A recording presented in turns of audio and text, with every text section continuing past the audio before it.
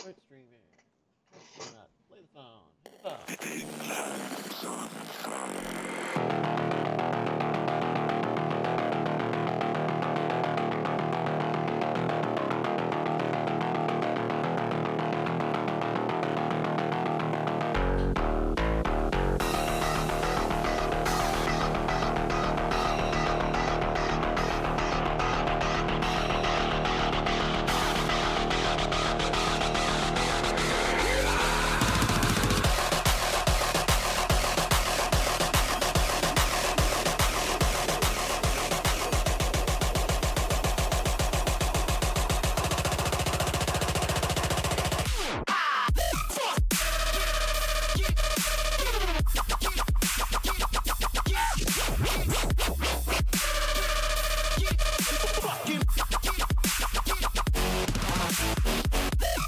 Happy Monday, everybody. Apologies for the swear words. Did not know that they were in this song. Oh, I didn't even hear them. That's how adult inured these ears are. That's kind of wild. Yeah. So you just phased it out? Yeah, I guess. Huh. Hello, everybody. We're going to do the Weird Things podcast here in just a moment. Got a special fun new feature here on the stream. If you're watching on desktop, we now have, there's an app that we're using that will do a closed caption. So if you are interested, if you like to watch with subtitles, this is a software caption on top of the screen. Just click that CC button. Yeah. Sure, that'll be entertaining. I found about it because I saw someone else using it on Twitch the other night. But it's actually pretty good. We have a Chrome window over here on the encoding PC that is just it's just taking the mic and translating it over there. And is it? I feel like I want to run over there and look at it. Can I look at it real quick? Yeah, please. Okay. And yeah, I can keep talking a little bit, but so it shows that it's obviously transcribed, like auto transcribed, so it's not like speaker voices and perfect punctuation, but it seems pretty cool. And it seems, let's see, how accurate is it, Brian? I grabbed the fish by its tail, swung it over my head, hit the wall, hit the cat, and everybody was swell. Yeah. It's pretty good, and it will go back and like correct itself. So like I saw earlier, it said purple, and then it changed it to proper. Yeah, you could see it correcting itself midstream. I would say it's every bit as good as when you're hanging out at a restaurant and they've got the closed captioning on. And very clearly we've moved beyond humans doing all of that stuff, and it's kind of surprising to watch it pop out the words and then go back and fix stuff. Mm-hmm. I'd say it's very accurate. Yeah, cool. So everybody check that out if people are interested. Apparently there's a thing where people can people can pay bits to have that transcription translated, like machine translated. So that's a neat thing. But I figured we got the podcast. Pretty helpful. And I think it'll let us take transcripts too, so we might be able to do something with that. Years ago we know what you could do? Hold on, I just had an idea. What if we took that transcript and we ran it in to Andrew's podcast creation engine? So and then we had the transcript come out from that, and then we ran it through the podcast creation and just engine. randomly have it assign speakers. Yeah. I actually have an API that can do that I built that plugs into Google's transcription. Years ago, we used one of the /human/machine services to create a transcript for every episode of Weird Things. Oh, really? Nobody read them. So I'm like, hey, it's in podcast. Like, I'm sure it may be useful to some people, though. That's a thing to think about is for people who might be, hearing impaired, etc. So it is something to be mindful of now, to say, oh, you know what, maybe there is a reason to do that. But yeah. Yeah, I feel like there was an interview that I read that was like, it was an episode of someone's podcast and it was an interview, but they had the transcription on the website, and that's how I could find the interview. Because it helps, because all of that becomes search content, and then I can just read it instead of having to download a podcast. Yeah, Google and Apple are actually doing that with every podcast now, like behind the scenes, to make them searchable. As they're creating their own sort of indexes of this to do it. And it's pretty straightforward. Like I was using a service called Camera Tag for like video stuff. On the back end, they will upload it to whatever like folder you want, like Google or Google. So I uploaded it to Google Cloud, and I create what's called a cloud function. As soon as anything got uploaded there, I would do all of that stuff. It's funny how pervasive. It's nice. It's cool how pervasive it is, I guess. So yeah. Alrighty, recordings are going. Stream's looking good. Everybody want to? You guys want to start a show? Yeah. yeah. All right. Well then, Andrew, why don't you bring us in 3, 2. 1, negative 1, negative 2, negative 3, negative 5. I'm rusty. Just take it from the top, Here we people. go. Here we go. In 3, 2. Hello and welcome to the Weird Things Podcast. I'm Andrew Mean, joined by Mr. Brian Brushwood, Hello, beautiful people. Mr. Bryce Castillo. Hi, everybody. That's me. Gentlemen, good to be back. Good to Welcome be back, Andrew. I don't know why you would say that. I mean, I understand you got busy with your political podcast, but I mean, you've always been here. True that. He was in Iowa, Iowa Chuck. messing with some Wherever machines. politics are decided, and it's all decided now. I don't know if you were around when I was pitching this, but I was begging Justin. He had a quick gig in Idaho before he went to Iowa, and I wanted him to run around with the camera and say, "Hi, I'm a journalist. I have a politics podcast. Can I just ask you some questions about politics?" And then increasingly through the questions, make it clear that he's confused and he thinks that He's in Iowa, not Idaho. and then let people figure it out. That would be an amazing viral video. There is this amazing human capacity, though, of how we'll start talking with somebody and maybe not get context. And we were just talking about this before the show about how we're using transcription now that we'll go back and correct it. Because then all of a sudden you're like, oh, I get what you mean now. And so sometimes we'll go a long ways talking to somebody, trying to get the context of it. And then you're like, and then you might go, oh, I have no idea what we're talking about. Or here. there's that moment that you realize, oh, wait, they think I'm somebody else. They think I'm this other person. Yep. They think I'm somebody who knows things. Yeah. The name of the show isn't Knows Things. Yeah, we don't. So, have we talked about Wuhan? Have we talked about the Oh my God. For a split second, novel? I thought you were about to say, have we talked about Elon Musk? Oh, I don't even notice my shirt, by the way. What is that? It looks like an. Oh, that's the shatter from the Cybertruck. Oh my God. Oh, that's great. I thought it was like that should be the I album look like a cover comet to his exploding. trance album. Official Tesla merchandise. Like if Oh, it's that's official. great. Yes. Oh, that's great. We knew when that happened. It was we're back in just for those of you who know, back when they unveiled the Cybertruck, the not at all controversial vehicle from Tesla. Elon Musk went to display the shatterproof window, and prior to displaying the shatterproof window, they took a sledgehammer to the side of this Tesla truck, which was impressive, and then they took a big metal ball and hit the window, and it shattered, and realized a property of glass that once you get a microfracture, it doesn't matter how strong it is, gonna crack. And so it cracked right on there, and you could see a visibly frustrated Elon Musk.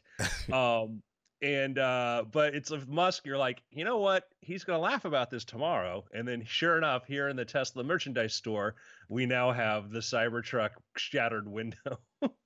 Sure.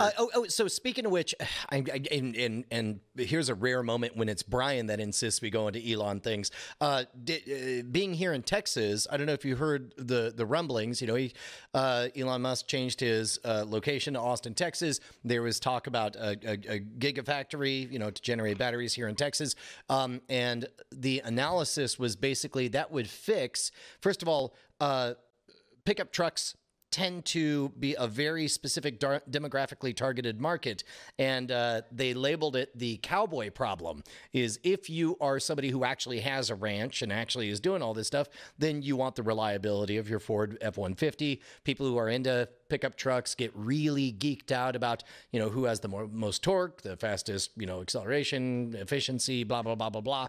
But if as with a reputation of being a Silicon Valley startup, that's problematic for Tesla to try to break into that market, especially with what some might consider a fairly over-the-top, ridiculous cyberpunk design of a truck. But if it's born and bred in Texas, manufactured locally by American workers, then that might, quote unquote, solve the cowboy problem, was what the news article said. I don't know. My thinking on it is, they're in Nevada, is where they have a big facility right now. The Gigafactory 2 is at. Certainly in the Texas environment, the idea that it's made in state could probably help. I think the F-150 is like to transfer for like kind of an industrial or kind of transportation. It's almost like the container, like the international. It is such a staple, such an important thing, not just because of the brand name, but because of the reliability, the parts, the idea of just there's so much more to it than, I think a lot of people from the outside who didn't grow up around trucks or whatever may even appreciate, Sure. Well, so, and whether you're hauling farm equipment or industrial equipment or whatever, there comes this moment when, sure, I wouldn't mind flying a UFO, but I know that at the end of the day, I have to know that replacement parts are always available. I have to know that it has a certain level of reliability. I know that my insurance company has to be not confused about how to set rates for X, Y, and Z. I have to be able to fuel it. Right. Oh, exactly. Yep. Right. And although, am I right? The Cybertruck can go up to like 500 miles. Is that what they're talking about? Yeah, it's going to be something insane. I think that's going to be a slow adoption, but all those points you made are super, super critical. And I think that's one of the things we think about in any system, like, oh, why don't we do X? Why don't we do X? And it's like, there's the, what was the expression from Alchemy talked about when you come across like a fence across a road, before you pull away the fence, ask why it's there. And you have to understand why something works so well, why we're so dependent upon it. And it's like when we have this, like I'm wearing a Tesla shirt, but when I hear people like, let's get rid of fossil fuels, I'm like, I don't think you know what that means. Yeah. I don't think like I'm all for the eventual sort of thing, but like, let's ban gas next week. It's really a matter of risk tolerance, and I think there's if you're running a business, if you're running a family, once you have something to lose, a lot of people discover they have less appetite for risk than one might think, no matter how cool the flashy other thing is. Like the DeLorean looks very, very cool. Also looks an awful lot like a Cybertruck, but its lack of availability of parts, the fact that the guy didn't really know how to design an automobile from the ground up or whatever, there's a reason that it was a failure. And so I don't blame anybody who has something to lose for playing it safe when it comes to picking what truck they're going for. Yeah, it was like related was like, and again, I'm very pro shifting to electric, solar. Let me make it very, very clear. But there was a story that came out like a week or so ago about, I guess at Oxford, some students had pushed for administration to divest from investing in oil and all that. Like, we shouldn't be in oil stocks, blah, blah, blah, blah, blah. And we should get away from oil entirely. And the administrator was like, hey, great. Why don't we shut off heating? How about that? Because we have to use oil to heat the place. Are you okay if we just shut that off now? And they're like, oh, no. Yeah. Wait, let's not do that. So it's more nuanced than that, but yeah. Back to Wuhan. Are we about to talk about a Michael Crichton novel in the making? Yeah, so let's put a caveat first here. We don't know what the heck we're talking about, and ... Neither do a lot of people on the internet or even a lot of bloggers and stuff know what they're talking about, because we don't know a lot about it. We're trying to figure this thing out as it goes along. And this isn't meant to be like, run for the hills, everybody. Nor is it supposed to be like, it's nothing. It's 50 million people in quarantine. They're having fun. And, it's we don't know. And I guess, yeah, it is exactly what you just said, Brian. You watch the little map and you watch the thing spread and you look at like, I was sitting at Denny's talking to my girlfriend behind her. The TV shows like, the military quarantining someplace somewhere and people in masks and stuff. I'm like, this is how a horror movie starts, is we're just going about our business and the things going on in the background. Mm-hmm. We definitely, and fingers crossed, history will not judge me poorly for for my flippant hot take. But as coronavirus first started to make the news, I found it rather curious that there were two simultaneous statements from the Chinese government. One, that only 2,000 people were infected. The second being, we're going to build a hospital that can handle tens of thousands of people in 10 days. And I was like, those two don't seem to match. And so and we will just so the technical name and the only reason I'm clarifying this now because there is confusion. We'll say coronavirus, but it's 2019 nCoV. Because coronavirus includes like SARS and MERS and other stuff. There's a coronavirus is any virus that is on the corona, the fringes. It's a derivation. It's a new mutation. Yeah, it's a dance sensation. Let's do the time warp again. That's what I'm trying to say. So I'll give you an example of like my shaking my head was I read an article, and I don't want to say it was basically like from a fashion or like a beauty blogger person on a previously pretty famous website that now blah blah blah. But anyhow, and they're like, hey, worry about the flu, not this. And I'm like, well, maybe worry about both. When I saw the headline, I'm like, flu we know, this we do not know. And so to say don't worry about a thing that all of our information, as Brian just pointed out, is being controlled by a government notorious for controlling things even to the point of people dying. I have a friend who swears their grandfather died from SARS before it had been announced, but China had kept a lid on that. So maybe, but anyhow, and they go into like one in that article that's supposed to be informist. They talk to a doctor who is not directly involved in this, but they get some. And he's like, people need to worry about flu, which is yes, true, worry about flu, but they never use the correct name for it. They never mention the 2019 nCoV, right? So they never mention that name, which is one. If you just do a search, you're only going to find coronavirus. They use the Wuhan coronavirus, which is not a official name. Then they go in there and they say, hey, right now they say, so far only like 28,000 people are infected and 520 people have died. Okay. And then they link to the Johns Hopkins map. 3 hours after they'd posted the article, if you go to the Johns Hopkins map, the number of infected and jumped by like 4,000 or 5,000 people, and the number of dead had jumped by like 80 people, which was just had to do with the update at which this map had been done and when they wrote the article. But if you go by the article, like don't panic. Well, then you click there to read through you'd be like, oh my God! In the last 3 hours, there's been like a 30% increase in infections and death rate. You'd be like, no, I guess we do panic now. And it's just that example of very bad. Yeah, since this article was published, a week ago, like the number of deaths almost doubled. And granted, I don't know what to make of that, but I know that somebody writing an article saying don't panic, who then uses very panicking information unintentionally, not ideal. There was an article by Ron Bailey, and I think it was published on Reason.com. Maybe it was elsewhere, and then they reprinted it on Reason.com. But he, and again, man, oh man, do human beings love the narrative of an out-of-control virus that kills everybody. Yeah. We love being scared about it. We love watching the numbers climb. There is an inherent bias in news coverage for if I was an editor-in-chief, then it seems like there's more dollars in spreading fear than not. But Ron Bailey sort of made the case, and again, bold take, that look, information spreads faster than viruses can physically make it, and our ability to contain things and to change policies and to quarantine happens faster than the virus is capable of spreading. And he suggests, I think fairly lightly, I don't think he makes a hard case for it, but he suggests that maybe humanity has seen its last pandemic, assuming that we don't have some kind of massive backslide in cooperation between humans who want to stop pandemics. And so he suggests that yes, this will be another exciting event to watch, but even though it does appear to be more deadly than SARS, it does appear to be spreading faster than SARS or whatever, his general case seemed to be, if I was a betting person, and I am, then I'd bet on humanity.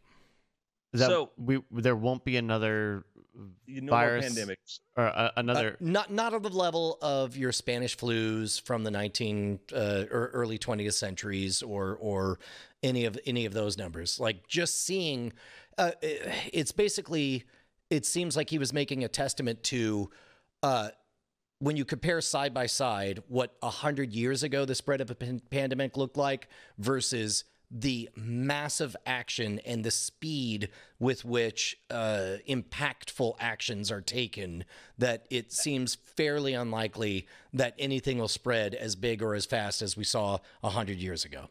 Well, I have the article in front of me, and disclosure, I'm friends with Ron, and I want to get Ron's latest take on this because he doesn't mention Spanish flu. He mentions avian flu as the example in 2003. Right, correct.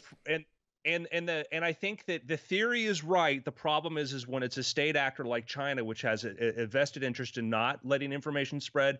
We've already passed avian flu death rate. We've already passed that. And so this is a pandemic. That's the thing, is like this is technically a pandemic in the rate of spread. And I think the problem is that because there was a lockdown, like the doctor who one of the first people to discover this and explain, hey, tell his friends, hey, something's going on, was punished. The other people were punished. That guy has since passed away from Wuhan, which is scary when, one of the first medical personnel to explain this. So I think that had the Chinese government learned the lesson and behaved in a, more open way, probably Ron would be right. Well, but and I believe, and man, I wish I had known we were going to talk about this because I would have reviewed the article, but I think he mentioned the astonishing speed at which we had fully sequenced the genome of it. Viruses, do they have DNA? Yeah, no, they inject DNA. What's that? Do viruses have DNA or do they inject DNA? Generally RNA. They're RNA, but then which you can sequence the RNA. But yeah, and that's all true. That is he's 100% right on the state of the tech. But remember, when he wrote this, as it says there, if you go down, 41 people had been infected. Sure. Yeah. And again, like I'm not gonna say everybody please spit on your hands and shake hands and then lick your hands. I mean, like I think. What if we were already doing that? Can I keep doing it? And I think it would be far worse without those. I think the technical points are right. I think without those measures, it could have been far worse. It could have spread far faster. I think the technology has evolved considerably in the last 2 decades since we dealt with the avian flu and SARS and MERS, even, and the problem is that I think what's going to happen after the fact is we're going to be, what should we have known before? And I mentioned, like with the case of SARS, is what China held back on information on that, and it had spread to other countries when China knew what was going on. And here, the frustrating thing is that, the way China sort of works, not that noted Chinese expert Andrew Mayne, every region has, like, you have regional governors and then you have smaller regions. Everybody's sort of, the information suppression starts at sort of the lowest level. It starts at your company, or it starts at your organization, and they try to suppress whatever they think won't displease the people above them. And likewise, all the way up to the top of the party and then to the leader of the party. Sure. And by the way, imagine a little footnote, and then at the bottom of the page it says, see HBO's Chernobyl, for more details. Yeah. It's slightly more efficient, but basically, yeah, and that's the thing is you get all the way up. I don't want the people above me to get upset, or else I'm going to be pulled from my position or my job. I don't want the people above me. And, some doctors say, oh, no, we think there's something thing. Nobody wants that. And generally speaking, they're wrong. It isn't the thing they think it is. It's, or they're afraid it is because the chances of that happening. And so you get all that layer of suppression all the way up, and meanwhile, people are spreading. That was one of the things, the scary things about Wuhan, was the number of people that left the area before the quarantine came. We talked either last week or the week before about a company that was using AI or machine learning to try to track possible Wuhan coronavirus cases and get the government and the global health community to recognize sort of the early warning signs of this. But even still, it seems like a pretty devastating disease. And I think about, like, we talked about the flu earlier, but like every year we are trying to figure out, we're just guessing what the flu is going to be every year. And sometimes we're close and sometimes we're not. And so if that's something we're dealing with every year, like I think we will continue to find very difficult to handle viruses. So I had a random and yet it turns out connected thought right before we went live with the show. We were talking about the fact that we're using an AI bot to auto-transcribe everything that we're saying right now so that we can have closed captioning and all that. And I remember wondering right now, if you want to set the subject of what we're talking about in Twitch, you have to make the decision of like, oh, we're talking about trans rights. We're talking about Fortnite. We're talking about the Lego movie or whatever. Oh. It seems like once everything we're saying is being auto-translated, then an AI could very quickly figure out, much like depending on what vehicle you're behind, based on 3 bumper stickers, you could have a pretty good assumption of where somebody is on the political spectrum. From certain uses of language, I would assume that an AI would be able to figure out where, likewise, not only what we're talking about, but imagine if just by monitoring all of social media, and in fact, as I'm saying this, I'm assuming it has to already exist in some form, that you could look for keywords that are synonyms or indicative of certain symptoms, and you can intuit basically by listening to everybody all at the same time. You can real time sense the spread of a disease based on what people are saying at any given time. Do you think we'll start to see even faster than the reactions that Ron Bailey's talking about? Do you think we'll get to a place where an AI, like before even a single human recognizes that there's a new coronavirus of whatever virus spreading, the AI could say like, been listening to you guys. There's clearly something new. It's clearly in this area. Yeah, you better hustle up and investigate these people. I'm sure that we're going to see starting like in places where personal data freedom or privacy just don't exist in China and stuff, like how you're gonna probably want to see, one will be first is it's a thing like that, but using like hospital records, thing like that, using basically trying to measure at that level, like take the humans out of the equation and say like, hey, we had a holiday season this weekend and we had twice as many show up in the emergency room on a Monday than we did before. And there are things like that right now that like all the kind of health agencies sort of monitor to a degree, but I don't know. I don't think it's anywhere sophisticated as we think it could be. And then, to the social media stuff like that, things like that, like, yeah, there's a ton of information out there, like, who's sick, tracking, who's not moving, who didn't leave their house today because they're feeling ill and stuff. And, the danger of anything, of course, is like, separating when, everybody goes and watches the movie Contagion. Then the next day we all feel like, oh, I don't know if I feel well. Do you feel well? I don't know. I don't feel well. And then it's like, there's a virus. But yeah, and that like what you're describing, the issue, I think, for today would be horsepower. That's not big data. That's all data. All data being looked at in broad. By a computer for one purpose. We got an offer from some Chinese investors, Brian, to buy your company. No, I don't even think you need all data. I think just a statistically significant sample size. You take 100,000 accounts and analyze their posting track record. When do they stop posting? When a week later do they come back and talk about how they were sick or whatever? Then all of a sudden, like the mere fact that somebody's not posting becomes a data vector, and then you locate that to what area they're in and that kind of stuff. Who but else this would be posting detecting near them, exactly, and who they met based on the geotags from the photos that they're doing or whatever. Like it doesn't have to be all data. We don't have to make up a fantasy scenario. I think as long as it's statistically significant, you're able to get a jump on it. Yeah, if you build a profile of like what does a person do when they get sick, like of what that, how does that map up to that? And I'm sure we're going to see that. The other thing too is like the more we develop, on chip detectors, the more we develop the ability to sequence this stuff and figure this thing out in real time. It'd be great because like I spent some time on Twitter saying, hey, like I was going like, hey, like, listen, there's a lot of like misleading information out there, that some of it's good intention, but some of it's like, oh, don't panic, but not well intentioned, but not well informed. And some of it's like, it's a plan, it's conspiracy. And someone's like, hey, listen, like, follow the CDC emergency Twitter tag, follow the AdWho Twitter tag, use common sense and wash your damn hands, And that's my thing, was like, I did a thing, like I said, like, I think it's socially acceptable now if you see somebody who doesn't wash their hands in a bathroom to follow them out with a bell and keep ringing it and shame them. Most everybody said yeah, and then I had one person who said, oh, I don't wash my hands, and I'm like, well, you're a sociopath, like, what's the story on this?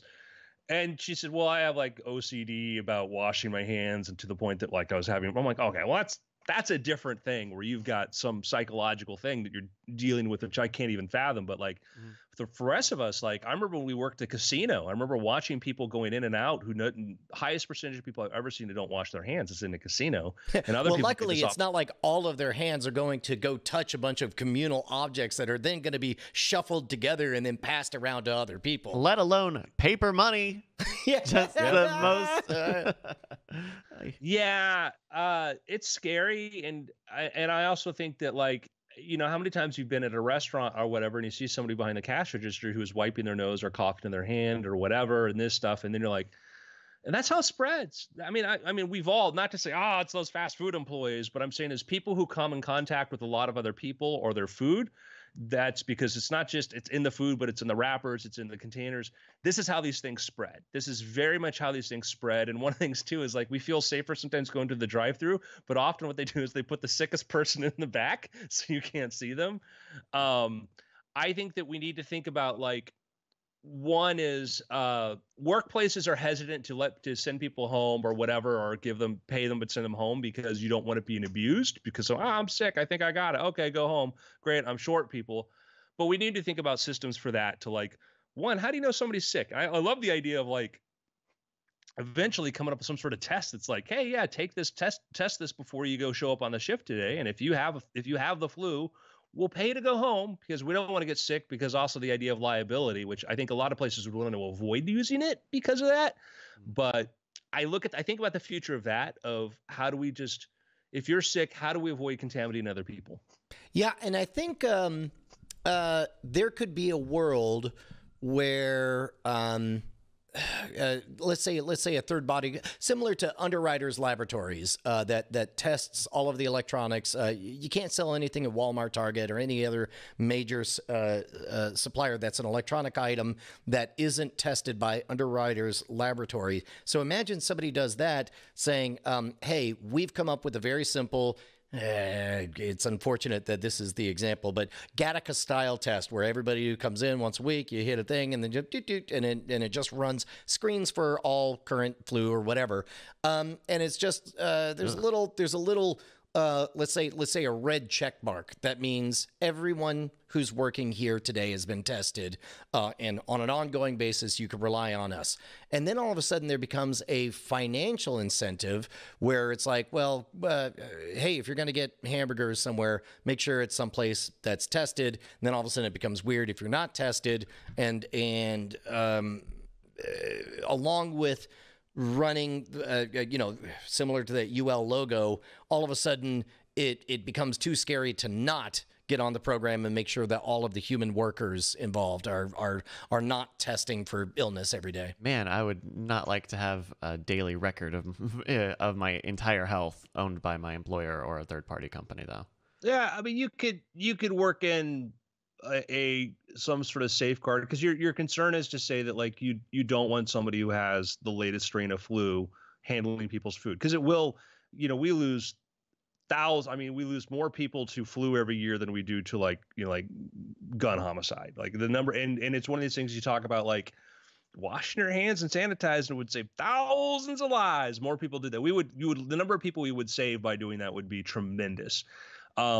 and not to mention other infectious things that we don't quite track as well, or know how they, the rate at which they go from person to person. So I could certainly see, like, if I know a restaurant says, yeah, we do this, and if they said, hey, because, like, restaurants will do this, oh, we're GMO free, which I'm like, great, you guys don't believe in science, I don't trust you now. It's almost like a bizarro reverse version of what I'm proposing. It's just like, exactly. We have an awful understanding of what really matters.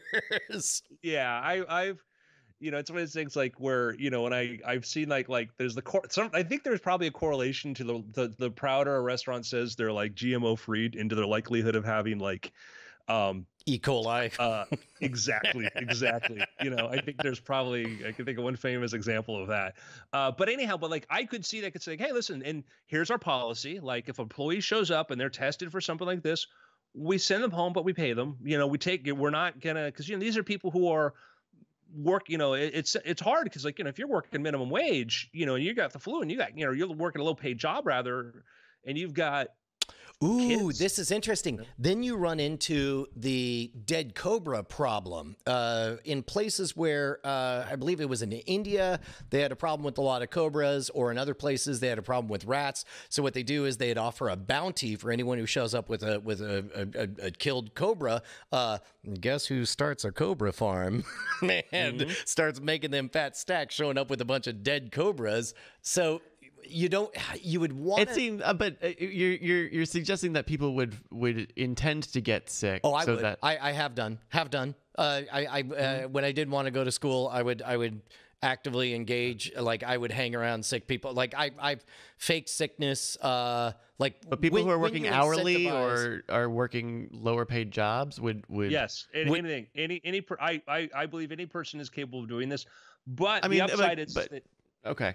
Let me just get the other part of it. Because people are going to go to work sick, and people are going to say that they're sick and not go to work. I mean, there's already that. Your girlfriend definitely has the flu. You definitely know you could get paid the same amount by not going into work. You don't mind kissing your girlfriend. So that would be a significant incentive to and that your employer tests for these things and immediately compensates you. So you would want to structure the compensation in such a way where it rewards healthy behavior. Right. Well, I don't expect that, like, in this fantasy that is all hypothetical, you would just get your entire day's wage, but go ahead. Remember, in certain things you can only get like once per strain. And so the idea is you'd figure, like, well, you're going to test for flu. Like, all right, you got it. You infect yourself, whatever. We don't care. You're allowed, you're allowed 7 days or whatever. If you get it, you can have as many dead cobras as you want, but strains of flu, you can only kind of get that thing once. Yeah. So, and keep in mind, we live in a world where chicken pox parties are an actual thing. And now we live in a horrifying world where measles parties are an actual thing. And that is for the only theoretical benefit of being able to proudly say that you didn't have to vaccinate your child, not the highly tangible benefit of being able to get paid to watch Netflix. And then we live in a world where parties are a real thing, where people just voluntarily give whatever they have to everybody. That's true. I mean, like, what a cheaper solution would be is just to give these people sick leave and allow them to take PTO or paid sick days off, so that when they know that they're sick, that they just don't come in, and then you don't have to design a machine that determines if people are sick. Bryce, the problem is in that system, which as exists and in many places is that somebody says, great, I will take my X number of sick days, and then I go get sick after that. They don't wait until they're sick to take the sick days. You just take the sick days, and then what happens when you've taken your sick days and you get ill? You show up, which is what most people actually do in many situations. So it gets into the problem of, so what happens in that situation where I already used my sick days for the year, and I have the flu, and I use them. Maybe I was ill, whatever, but I show up at work to work the line at McDonald's, and I've got the latest nasty version of the flu. What happens? Sure. I mean, it could be the same thing where if you use all your sick days and you were sick, and I'm not suggesting the be all end all, but I'm saying that like in a case where my situation is, if somebody shows up sick, like legit has sick, then yeah, you just pay them to go home. My solution is that, because otherwise they're incentivized. I'm not, so I know that people will try to screw the system over. Far fewer people will try to screw the system over by getting sick. Some will. More people, and what we'll do in this system is that people self-reporting or deciding, and I have friends too, like, no, I'm fine. And they're like, I'm like, they're not, they're coughing and stuff. And they want to be fine. They don't want to be sick at this moment. And they decided that they're going to tell everybody that they're fine. And you watch them, no, I'm fine. It's just it was some dry air. It was just whatever. And that happens all the time. And so the idea is, using science to figure out like, hey, don't spit on my Whopper. Using science to say don't spit on my Whopper is a good way for hold on, how can I segue this? If you would like to be able for us to afford a Whopper, why don't you head on over to patreon.com/weirdthings. That's where you can support the show. Head on over to patreon.com/weirdthings. You'll get immediate access to our After Things talk as long as the full show, but most importantly, you'll be keeping us loud, live, and independent. Thank you to everybody who is one of our beautiful patrons over at Patreon. Gentlemen, now that we've solved disease, did you hear about some people, this novel sort of cancer treatment where they were using some injections in light rays into the eyes, and one of the side effects? Light rays. Wait, you know what? I think we did. Are you talking about?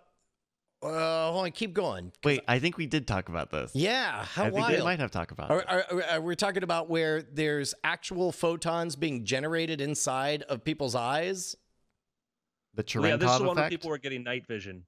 Wait. Oh, night wait, vision. what? No, What? we did not. We talked about the Cherenkov effect. No, please go. So there's a cancer treatment that was apparently giving people night vision, enhancing their night vision. Now, How would that be? how much enhanced? Brian's is like, how mild a form of cancer do I have? I mean, we just talked about maybe I can go kiss my girlfriend who has cancer and catch it. So using photodynamic therapy, where light is used to destroy malignant cells, plus some other injections, one of the side effects they've had is people noticed they had increased night vision. And basically what they think this relates to is that there's a protein in the eye called rhodopsin, which is one of the things which it helps our photoreceptors pick up light, and it may like increase like the number or the kind of rhodopsin that you have as far as picking this up. And so that was the the idea that, because it's like, you're crazy, you think you have night vision, and they're like, whoa, wait, nope, this may actually increase night vision. So how much are people are self-reporting that they are having better night vision? How much better night vision are we talking about? Is there any? know. What is the vision? I'm sure there's no unit for describing how good you can see at any given point, but Yeah. So apparently it was the How many injection. predators is it measured in? That's thermal too, though. As chlorine E6 absorbs the infrared radiation, it interacts with oxygen in the eye tissue, transforming it into highly reactive singlet oxygen, as well as destroying cancer cells. Singlet oxygen can also react with retinol and enable boosted night vision. The molecular simulation shows. So basically, it looks like it was the chlorine E6, which was acting as this kind of like little kind of enhancer, this sort of like this stimulant sort of thing that's like increases the the sensitivity there. huh. And is it a permanent increase or just a temporary during the treatment? I don't know. I want to hear. So we could talk about that in the theoretical. Is that something you would go in once a month and get a treatment just to boost up and have better night vision in general? It seems like a very particular. You would have to be a very particular person who is going out and doing stuff at night, right? Doing stuff and going and doing. I mean, low vision. I would say if you're a trucker, then that'd be something that you would want to make sure to do, or maybe somebody Trucker vampire. maybe somebody over a certain age whose night vision has been demonstrated to have degraded beyond a certain level. I could see it's soldiers and stuff. For me, I don't know if I want night vision because like there's too much damn light during the day for me to sleep. So. Well, that would be. Oh yeah, I wonder if it would make you more photosensitive to the During daylight. the daylight. Yeah. Well, and then plus also, like, let's say if the thing that you're solving is that you can't see very well at night, there's also sort of technological fixes. Obviously, the biggest of which is lights. Yeah. We have things called lights. Or literally Tell night me vision more of this goggles, right? technology. But if you're indoor, you could turn on the lights. But outdoors, that'd be interesting. I wonder if that could be like a regional treatment for areas like, for example, west of Austin is a town called Dripping Springs that has an ordinance that no lights are allowed to shine upwards. All of them have to have an umbrella that reflects and points them down, specifically to because they are aware that being on the fringes of Austin, you get better night viewing, and they don't want to have all of the light pollution. No, Oh, you know who maybe this would be helpful for. I don't remember the name of the disorder. I only remember this is bad. I only remember watching a horror movie about it and having a fun little featurette about actual people, but people who are photosensitive to sunlight, right? People who live in dark or at night. They're allergic to the sun. Yeah. I feel like that would actually be a group of people who might find significant use out of this.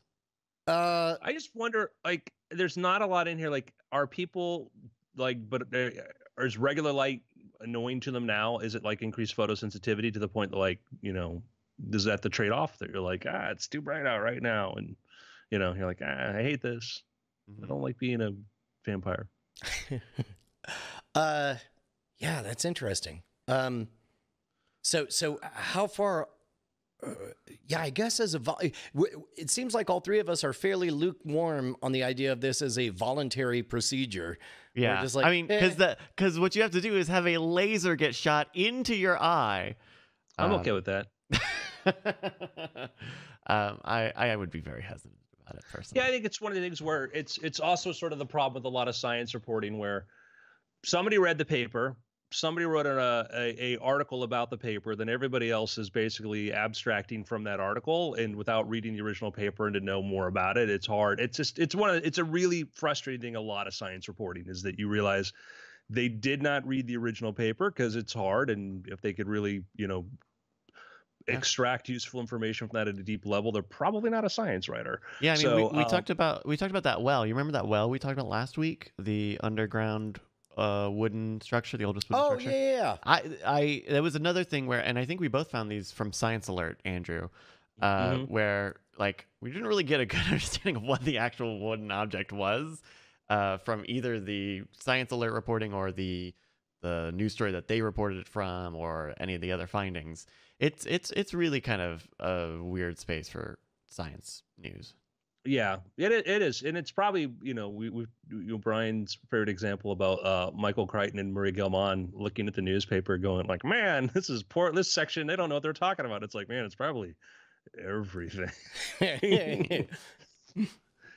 So, anyhow, we shall see. A little bit of a setback on space news, and that is that Boeing Starliner, which is the two craft which are designed to return Americans into space from American soil, which is the Boeing Starliner and the SpaceX Crew Dragon. Starliner had a launch where it was supposed to intercept the International Space Station. It didn't. That was sort of like a bonus sort of thing that it was supposed to do. It came back down, and there was a software issue on one aspect of it. And then they just realized there was another software issue on it too, or this got disclosed, where they had to do an update on it, or it probably never would have landed in the first place. So there's been a couple major issues with that. Sorry, I think you're a couple of steps ahead of me. Step one thing I'm hearing for the first time, Starliner was a test launch? Yeah, we talked about this before on a prior episode where it was supposed to go catch up with the space station. and it didn't. It was supposed to do their test launch it was supposed to go into orbit and go intercept the space station, and there was some sort of there was a timing error between when the engines are supposed to fire, so it didn't, and so it came back down. They said, okay, we'll bring it back down to Earth, right? So that was problem number one, which was disclosed like a month or so ago when that happened. And come back down to Earth means let it just burn up in atmosphere. No, land it parachutes all that because this is designed to carry astronauts. Got it. They do the profile of like what would happen if there had been a mistake, bring the people safely back down. So it did that part. It came back down, landed, everything was fine inside of there. And there was this question of like, well, will they be able to now just go straight to carrying astronauts, even though they had that little timing miscalculation? And, because they're like, oh, well, other than that, everything's fine. Well, it turns out there was another mistake that took place, which was a software issue where apparently they had to load they realized there was a problem. They had to update something mid-flight, which could have been a catastrophic error, meaning loss of vehicle, loss of crew if there had been people on there. So that just got disclosed like a week or so ago or 2 weeks ago. And that's now going to maybe affect the timeline of when Starliner carries people into space, because NASA is probably going to ask Boeing now, like, no, we want another test launch. And so Boeing's already set aside, counted like a $400 million loss to sort of say, hey, we think we may have to do another launch to satisfy NASA safety requirements. So it's frustrating, Do you think that they, what about it, just the fact that there was the failure and that there's a second launch, or do you believe that the second test launch is maybe superfluous? Oh, I think they need to do it. I think that there is the parts of Boeing that make airplanes and the parts that make rockets are completely separated, but there is this sort of fear, and that's the problem. They've been looking at what happened to the Boeing Max and the process by which things move. They use sort of their version of the agile method or whatever, which works great in some things, but maybe not there. And there's sort of a fear that there may be a more pervasive flaw in some of the ways in which things are being moved through and saying to their readiness, I guess. And I think that's absolutely essential. I think they need to do another launch before they put astronauts on there, because they had the one mistake that, whoopsie, we can fix this. And now like, oh yeah, no, there was this other thing that went wrong. And prior they had a parachute thing where one parachute didn't deploy. And it was like, oh no, we can handle that. And it's like, there hasn't been a flawless launch yet. So it's disconcerting. SpaceX, their Crew Dragons they were in through the same thing with Boeing, trying to get the parachutes to deploy right, all sorts of stuff there. They had, when SpaceX went to go test the Crew Dragon, as we talked about before, after it had gone up, came back down, they fueled it up and exploded on the test pad, which was not a happy outcome. In their defense, it was like, well, this wouldn't have happened when there were astronauts in there, would have been after the fact, but still. Was not foreseen. They had their last launch when everything went great. And so now looks like May is when SpaceX may be launching astronauts on board the Crew Dragon. So how, in terms of payload capacity, do you happen to know how close the Starliner is to the SpaceX one? I think they're roughly equivalent, because I think they both can hold up to like 7 people as far as the tonnage. They look similar is the reason I asked the question. Yeah. I'm sure Bryce could probably get a more accurate answer than I can. And it's a thing where, I want both to work. We want both. There is like on some of this. Yeah. And SpaceX forums, you'll get into this like, this is a win for SpaceX. Like, no, it's not, guys. This just puts a lack of confidence, one, in, manned spaceflight, et cetera. And, we want to have multiple options, all of that. So I can't imagine, what it's like to be a Boeing engineer, to be some of the best people in the world of what you do, and to have maybe just bad luck or just management along the way. Just, so. I mean, it's not like it's rocket science. Exactly. The Starliner crew capsule can hold up to 7 people or a mix of crew and cargo, which I think is comparable to the Dragon capsule. The Crew Dragon, I think so. Yeah. So. And then meanwhile, separate story, over in Baikonur, Kazakhstan, the cost of a Russian space flight has quadrupled over the last 10 years. Is that right? 4 times as much. Oof. Well, and their defense, I mean, they don't have a whole lot of customers. Yeah, and it's market prices, folks. You know, and then the reliability, you know, that's a proven system that we know a lot about. So That is one of the other weird things. It's like, as I don't want to be the one to jinx it, but a 0% failure rate. That's extraordinary in a world where, asterisk. I mean, again, I said I don't want to be the one to jinx it. And I guess also, well, no, they lost the first test. They lost a cosmonaut, but yes, correct. But I guess since we've been a customer, since America's been showing up. Yeah. That's the asterisk, is that the first guy to test thing got flattened. But yeah, it's built in a lot of the best sort of Soviet ways, which is reliable, simple, excruciatingly painful to do. And we mentioned this before, but it's a funny story. Was like when NASA or somebody, they were sending some satellites up on a Russian spacecraft. They said they got the tolerances, like it has to be able to handle X number of G forces, and it says has to be able to handle like 6 Gs. And the engineers contacted the Russians, like, your launch is only like 4 Gs. This doesn't make any sense. They go, oh no, the 6 Gs is because of the train ride out to our launch facility, which is in the middle of nowhere. That's where it has the most damage if you put a satellite, is on that train. Oh wow, wow, that's crazy. That's what are amazing. Your picks? I want to dial back my pick of Picard. Wow. Previously. There's been 2 fairly soft episodes of Picard. And going into Picard, I liked it a lot. The first, you really liked the first episode of Picard, and you didn't love the second episode. But our friend on Cord Killers, Meryl Barr, said, "Hey, maybe remember to treat it as a package. Yeah, sit through maybe some of the low parts to get back to the good stuff." But episode 3 is still not there. No, what's the wrong addition with it? of Space Wolverine didn't help much.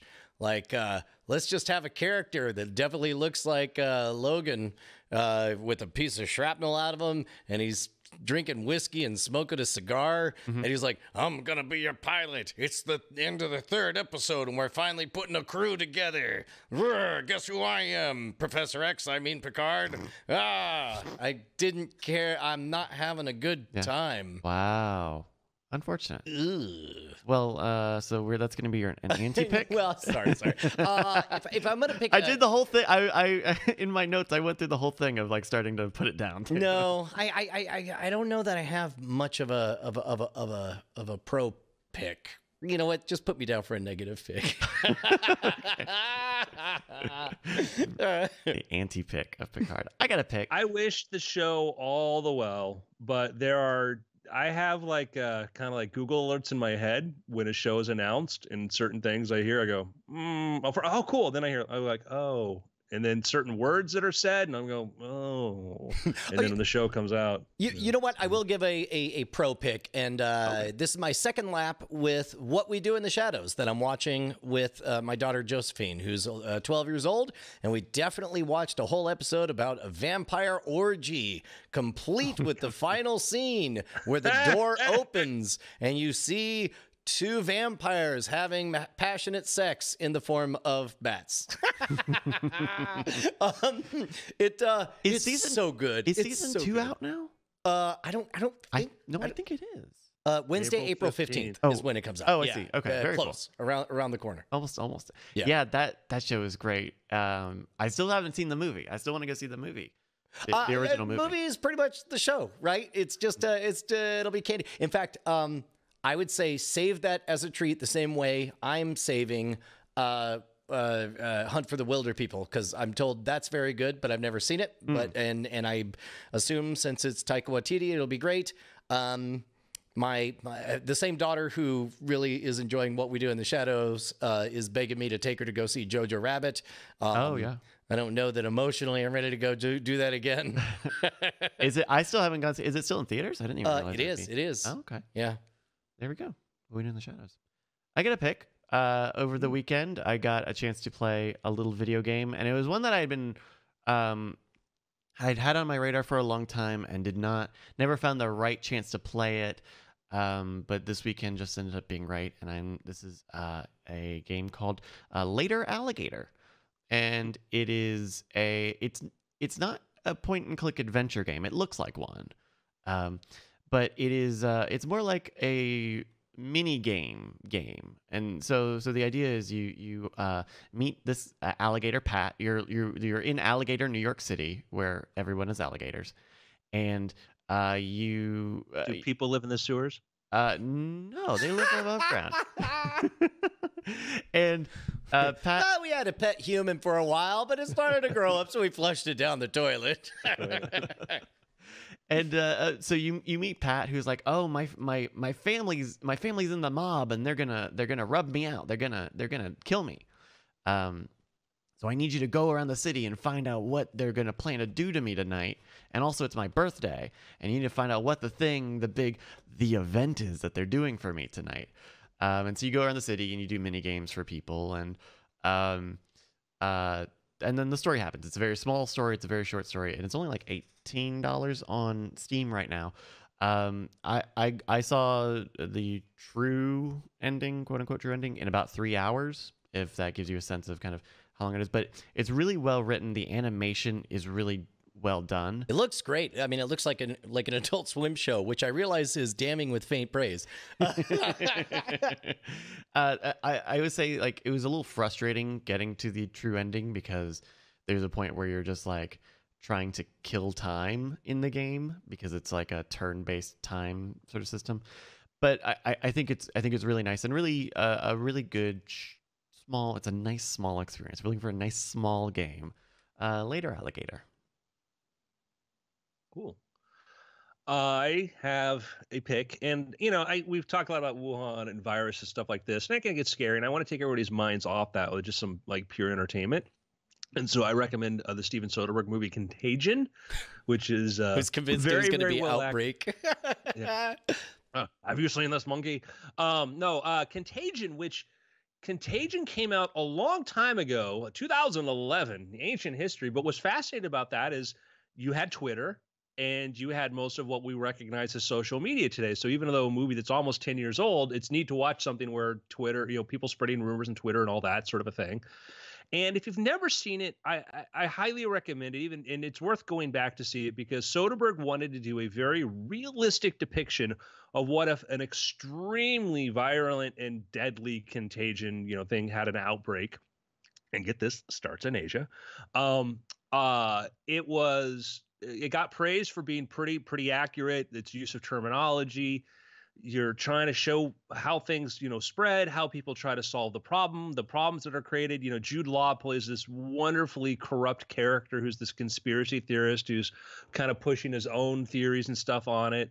It's just a great cast. And also what's amazing about it is, and probably the strength of Soderbergh as a director, he was able to get people on board where, like, no spoiler, because it's like happened very first, is Gwyneth Paltrow is the original person who spreads it, and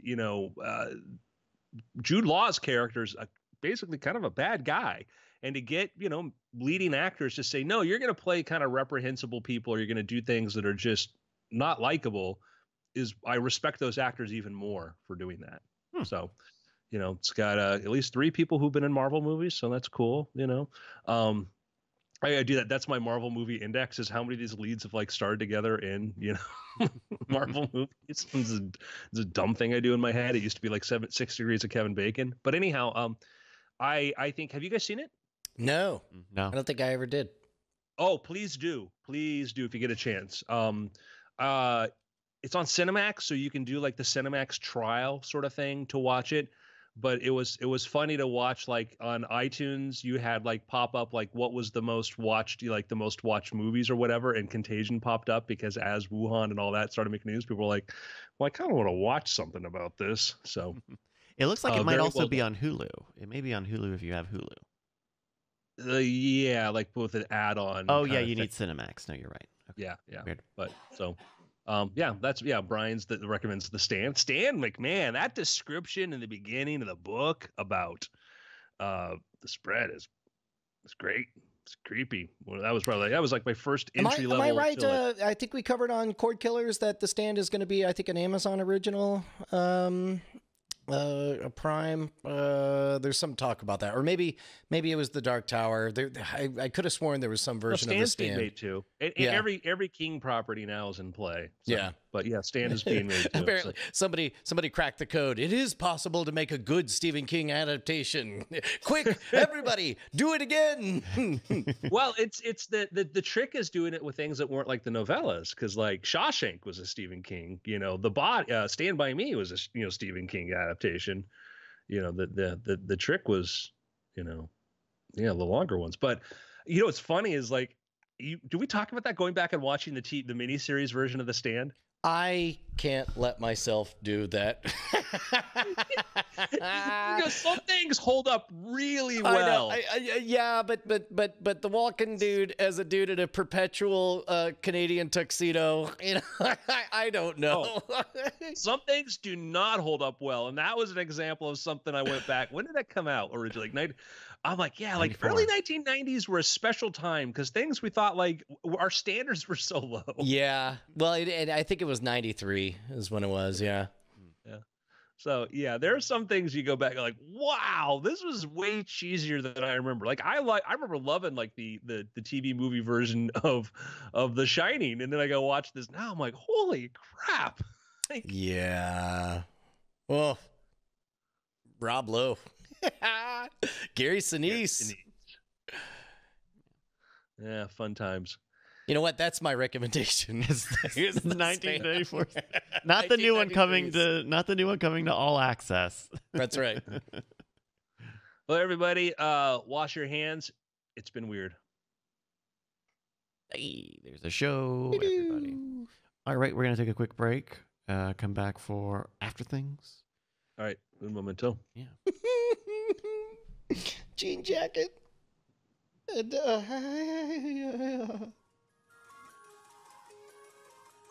Jean jackets are coming back a little bit. yes. Do you wear them with jeans? No. You do if you're, If you're from evil Canada. incarnate. If you're the walking embodiment of malice and evil, then you do. Outsider was good this week. Good Outsider this week. You know what? I think we're only going to be able to talk up to last week. I think I'm not entirely sure if I caught up or not, because I don't remember which day of the week it comes out. It comes out on Sunday. Then I didn't watch it last night, so that's cool. but we'll be able to talk. I mean, because Tom finally got on Yeah. the train. I think we'll talk more about this on Cord Killers, I'm sure, but probably. I don't know how much meat is on the spoiler in time bone left for the new Pope. I actually thought this episode was all right, but I don't want to spoil it, but he just goes and visits the dude, the sleeping Pope. yeah, That was the entire plot. that's the big That's idea. the entire. Oh boy! Oh, and he visits famous people and talks about how great it is that famous people come visit him. now that Marilyn he's Manson Pope. got fat. I don't want to say It was a very good bit for Marilyn Manson to go and meet the Pope and then realize he's met the wrong Pope. He hasn't even met the one that he knows. Well, and I don't know. That's a no. I mean, forgive me, but as a boogeyman to scare parents, Marilyn Manson is fairly toothless now. Oh, sure. So it's equivalent to watching Ozzy Osbourne from the early 2000s when he's more known as the doddering dad. Again, not that Marilyn Manson is doddering or whatever. He does a great show and all that stuff. But none of us are. No parents are scared of him the way they were 20 years previous to that. 30 years previous to that. So as a result. But I don't think he's meant to be played for shock value. I agree, but I do feel like they ever so slightly leaned into like, Marilyn Manson meeting the Pope. Isn't that crazy? And I'm like, not really. It's no. not that crazy. I guess that's the part that I'm like, what am I getting out of this? Also, more Meghan Markle references. Oh, Jesus. Why are we? Okay, and with that, I'm Okay. going to go to the rest. Hi, Andrew. Hello there. So She's not well read. I is the heard, thing, I walked Brian. away, a criticism about denim jackets and you just can't wear them with jeans, Right. then what do you wear them with? With the slacks or Baggy shorts, chinos. What's that? Yeah, baggy shorts. Yeah, it's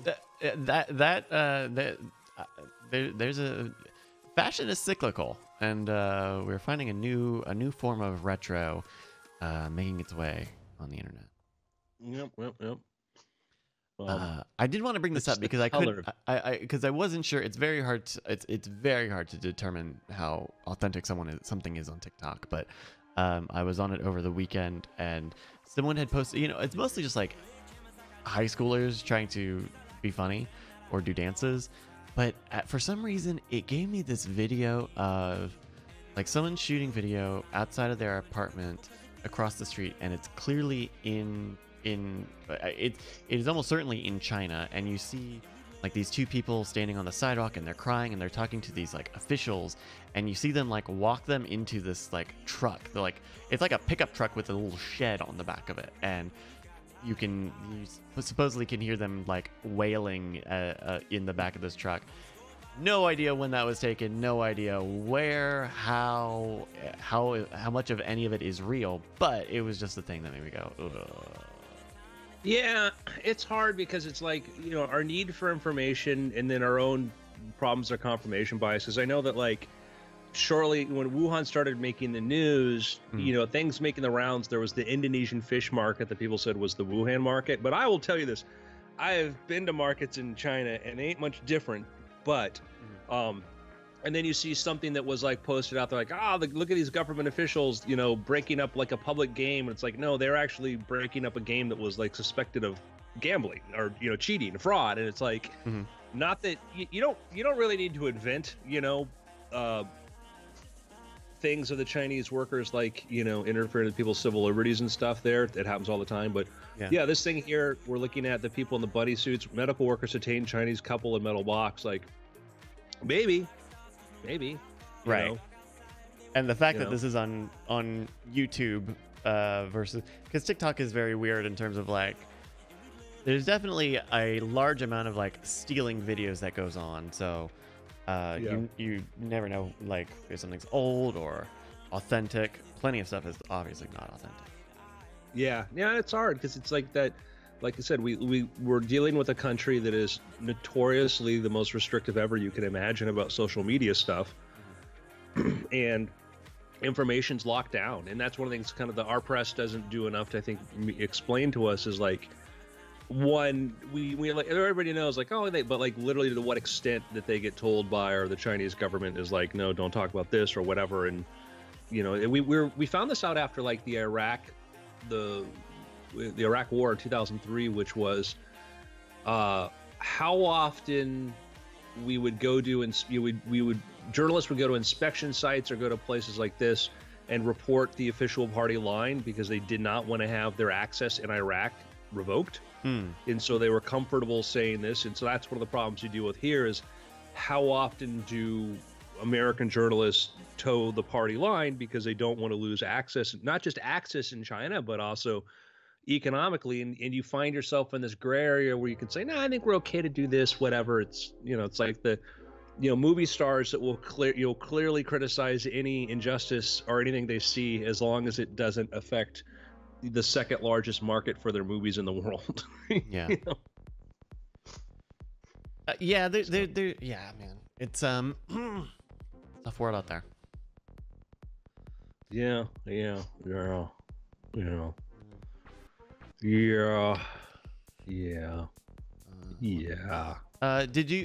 you interested at all in the Netflix Lock and Key show that they just put out?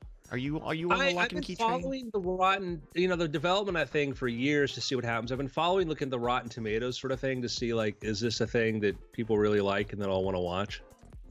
Oh yeah, how? And I mean, like, I pay attention to audience scores now. Like, critic scores on TV to me are garbage for stuff. I found that because like critics were often, they're using a way different measuring stick, but I look to see like, it's got what. It's got a small group of people watching right now. Have you watched it?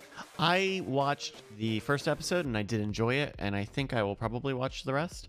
Brian, I know, watched like 4+ episodes and really did seem to enjoy it. I think Tom liked it too. So I'll check it out. Yeah, it's I don't know the original graphic novel. Was it a graphic novel, right, or was it a novel? Yeah, I never read it. I just remember following the development of that for years. It was more. It was a little more like a CW show than I thought it would be. Okay, Kilmarrock says it was a graphic novel. It not that it's like cheesy and cheap, because there's definitely a lot of money in it, but it definitely feels a little more like teenagers than I thought it would. But I think it's cool. It's neat. The first episode,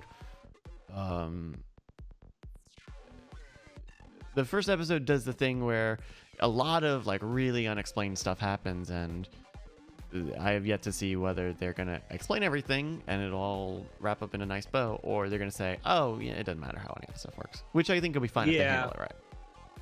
Yeah, we're getting to the point where there's a lot of stuff out there, but the quality is now, there was a lot of the early streaming stuff. First it was a little rough, then it got pretty good because you were getting the best showrunners and best writers and doing stuff. Yeah. And then now a lot of the same people who are doing just okay TV, and not to say this about Lock and Key at all, I don't know anything, but a lot of people who are just doing sort of okay TV have come over here and they're making kind of just okay sort of streaming shows. And I've seen that, like, we talked about another show, which I won't mention. As soon as I heard who's attached to it, I'm like, this is going to be crap. Like, this is like, I will name me one great thing that they've done since they got that award for that thing. Name me one great thing. I was like, has it? And like, oh, we got this person involved. Like, and then what have they done in TV or anything else? Like, their name's been attached to tons of stuff, but and there's a lot of that and it's amazing because, like, I've seen this up close where I'll be in a meeting where somebody wants to like acquire a property or whatever like this. And it's like, oh yeah, we've got a deal, such and such, this writer who worked on this show. And I'll be like, what? Like, that show wasn't good. Like, but the ratings were good, or they were part of this group of writers that worked on this thing. And I'm like that thing like had a really great first season because there was nothing on, and the same people for second season, it sucked. Like, why? And they did this and this. Why do you think they're good? And it's like, whoa, we're excited. And in this, this sort of like mentality of like I don't think it's hard to figure out like who really good writers are. Is you can have good writers on bad shows, but then you look at like, when they over here, they're do great. And so Hollywood's weird. It's really weird because then like, oh yeah, well, so and so did a deal over there and they did it like, yeah, and that fell apart. It did crap. And and sometimes it's like so and so had this big deal at Universal and now they're working us with this on this TV show, and you're like, that sucked over there. It's great that you've got a big time film guy working with you, but what makes you think they're going to make this good? And it's not. My surprise things that I actually enjoyed, sure, which I didn't think was Carnival Row. What's that? No, please. Carnival Row. Have you watched that yet? No, but I heard that's good. That's an Amazon Prime original, right? Yeah, it was. I thought it was delightful. I thought Carnival Row was delightful. I enjoyed it. It was a very neat world they created. It felt like it was something like out of a series of books, but they just wrote this for that series. I thought it was really fun. It's 87% audience score, right? Mm-hmm. Some of the best streaming stuff I've been watching, the disparity between the audience and the critics is huge. The Witcher, as we talked about. The Witcher, I thought was, we're not recording this, right? We're just like on two birds of life here. I think from a storytelling point of view, I think The Witcher may be better than The Mandalorian. Oh, ooh, wow. Yeah, The Witcher was, I mean, like, it's, I'm not going to call it a surprise hit because, I mean, The Witcher as a series has its success as a book series and as a video game series. So it is no surprising that there would be some magic left in that old top hat. But I think the fact that people are finding ways to latch on to it and really get attached to it make it a good sign. I mean, we've talked on cordkillers.com about The Witcher possibly being a quote unquote Netflix's first franchise, which is there. You have to put a lot of asterisks in that sentence. Well, I mean, why not like Stranger Things? Well, I'm saying there's a lot of asterisks you have to put on that, but that because they're already planning spin-offs and stuff of The Witcher where they are not for Stranger Things. Yeah, the comment somebody made there, I see you made about like, Witcher has that jumping in timeline sort of thing is you get why they did it eventually, but it is a little disorienting to a degree. But you get to the end of it, I don't think it is a fair crit, but I don't think it's at all a deal breaker. But I think I actually made a mistake. This Verge article says that Netflix is looking for franchises, and yeah, they are. Netflix is investing heavily in Witcher and Witcher spinoffs, and they like an animated show, like lots of stuff. And so like Ken from Chicago is saying like House of Cards and Orange Is the New Black, but like they only kind of own they didn't those. Like, it is. I guess to the point of not just franchise, but really like a universe. Yeah.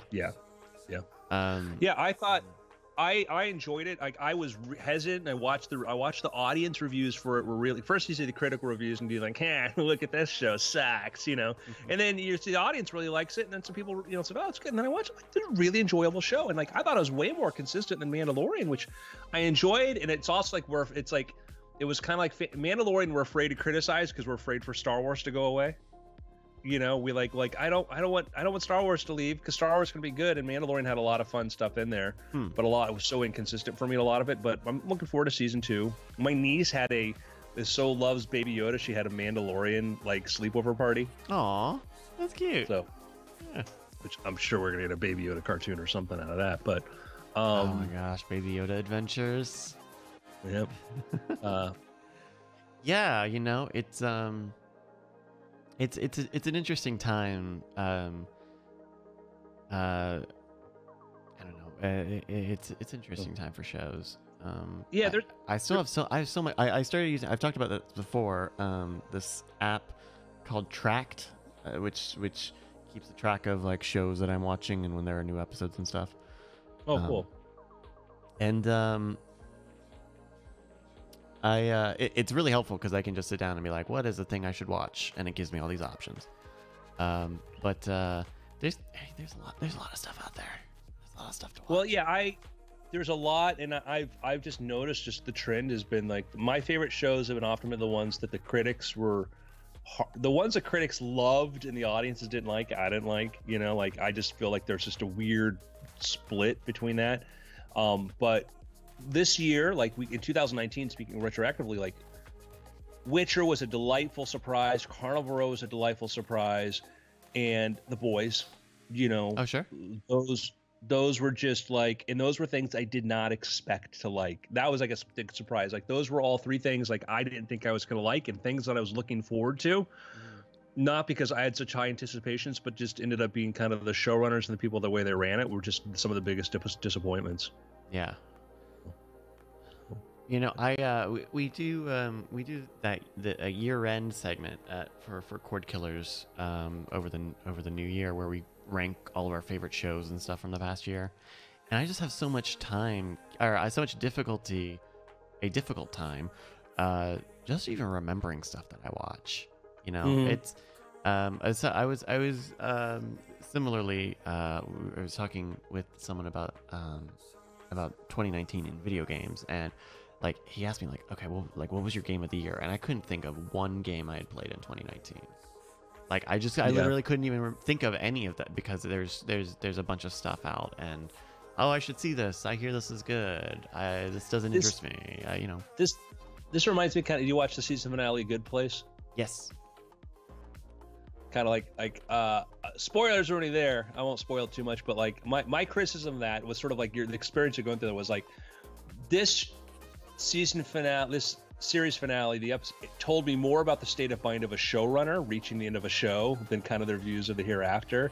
Yeah. Because it was just the idea of like, what are we just going to do everything we want? That's what my idea of heaven is. But then, you can end it any time. I'm like, I think you're missing the fundamental aspect of challenge. The idea that it can end is not, to me, the definition of human life, the idea of challenges. But it's just that kind of idea of like, what if I could stay at this resort in Palm Springs forever? There was that mentality of like, I was looking at that going, but the idea of like, you get to do so much sort of stuff that all runs together. Yeah. Nothing special because everything's cool.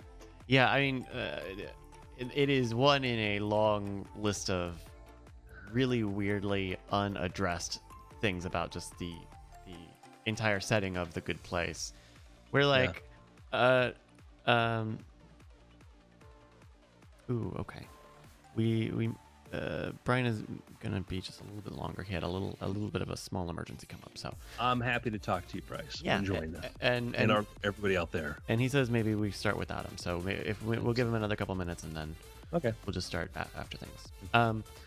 But yeah, there are a lot of really a lot of really interesting unanswered questions about the Good Place and the world of the Good Place, like why suddenly we've only now realized heaven and hell are poorly designed. The whole like I don't want. The more I get into it, the more I'm going to spoil that finale. So I'm not going to do that yet. But there are a lot of really cool, like metaphysical or sci-fi stories you could tell in that world, and they avoided all telling any of them.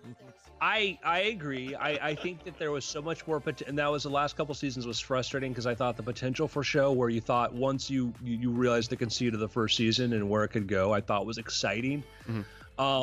I'm glad the show exists. I'm glad, and it was such a different sort of thing, and you'd have to take somebody like Michael Schur with the track record he has to even get something like that out there. I want more of that. A show that talks about philosophy and existentialism and all that sort of stuff, and the idea of how to be better. It was great. Well, that was great.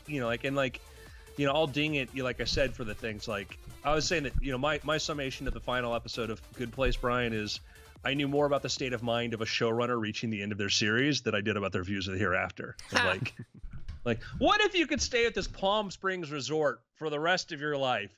No, I just want to know that I can leave at some point. It's like, yeah. I miss the idea of like, when I think about life, I think like, yes, we know we're going to die, but that's not what gives me meaning. It's challenge. But no, I had pitched what a bold and audacious thing it would have been if the last two parts were, spoiler alert if anyone's watching the show, an indictment of the very nature of the afterlife, where it's just like, why are we even having a middle phase? Like, if the whole point is you live, you die, you're judged, and then you live again until you get bored of it and then die. Like, what if they just destroyed the afterlife? That would have been bold and interesting, but they didn't. Yeah, but I don't think that's the warm and cozy, hopeful sort of thing they wanted to do.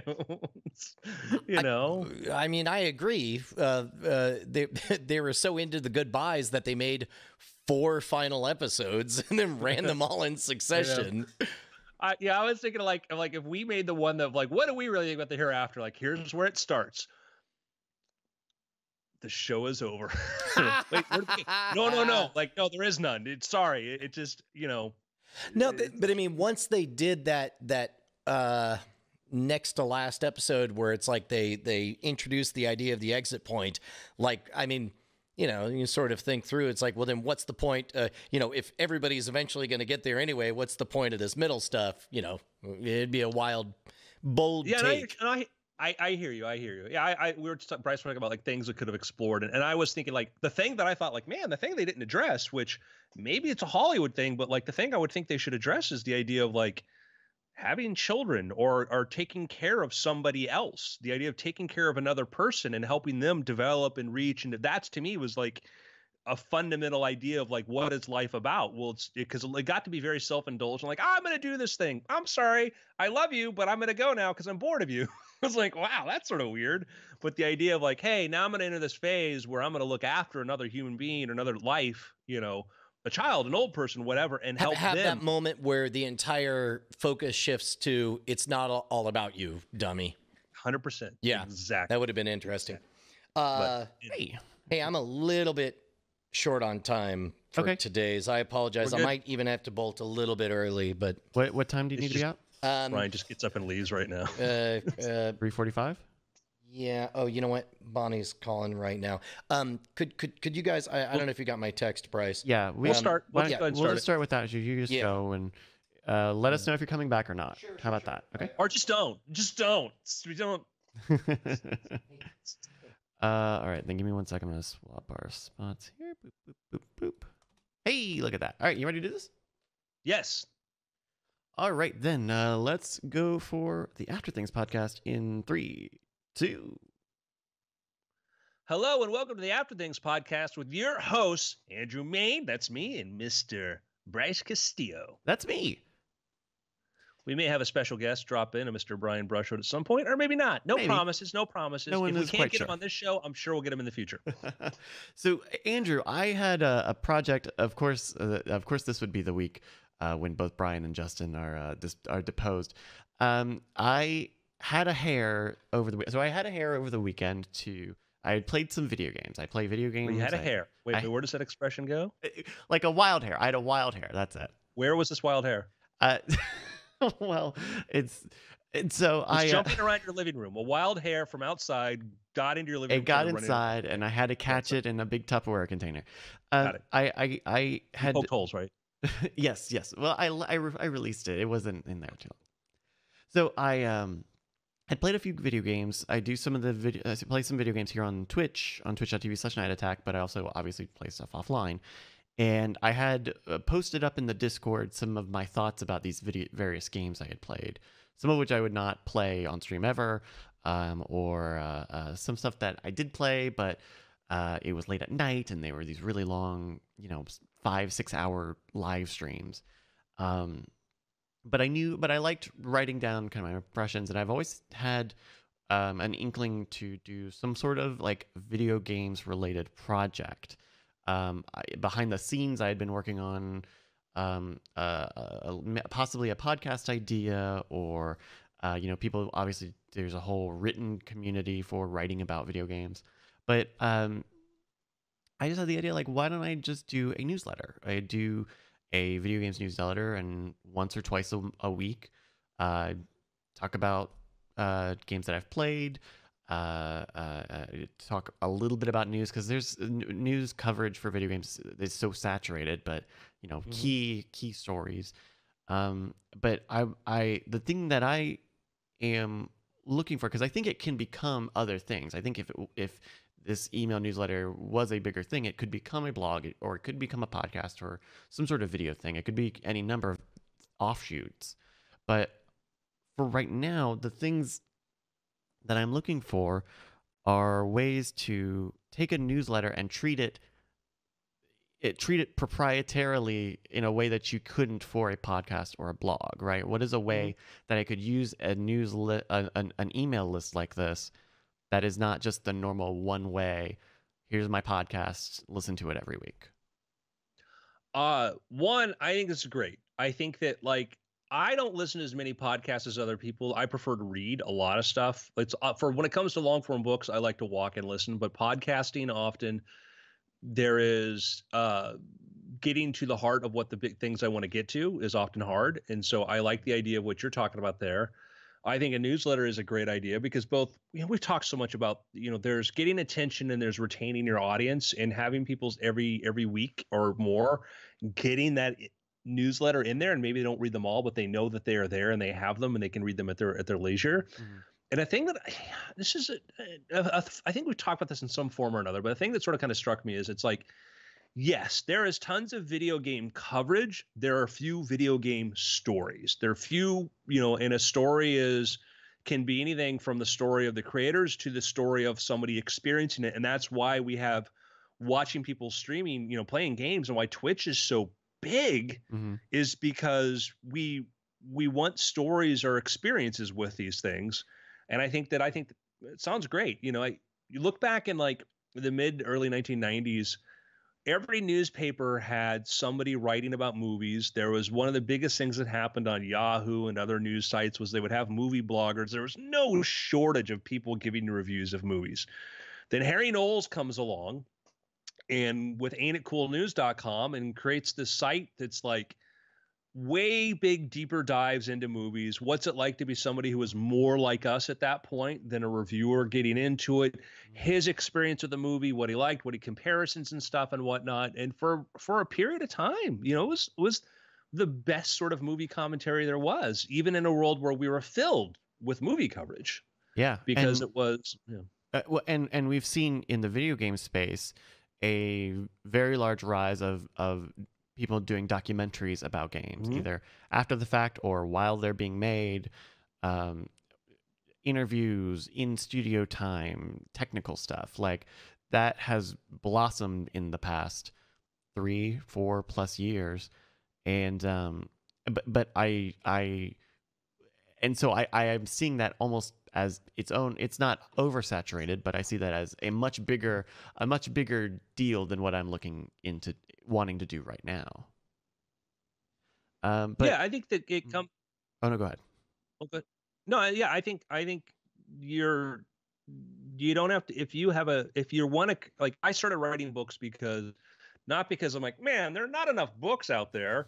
I wrote books because I wanted to write books. And then the second choice was, well, what will make my book special or different? Will be like, well, I'm going to write the kind of thing I want to write. Yeah, because there's not enough. Like I spend way more time looking for things than I do reading things. And I think, man, like there's probably a few people like me that will like this kind of stuff that might click. And I think for you, I think it's a great choice.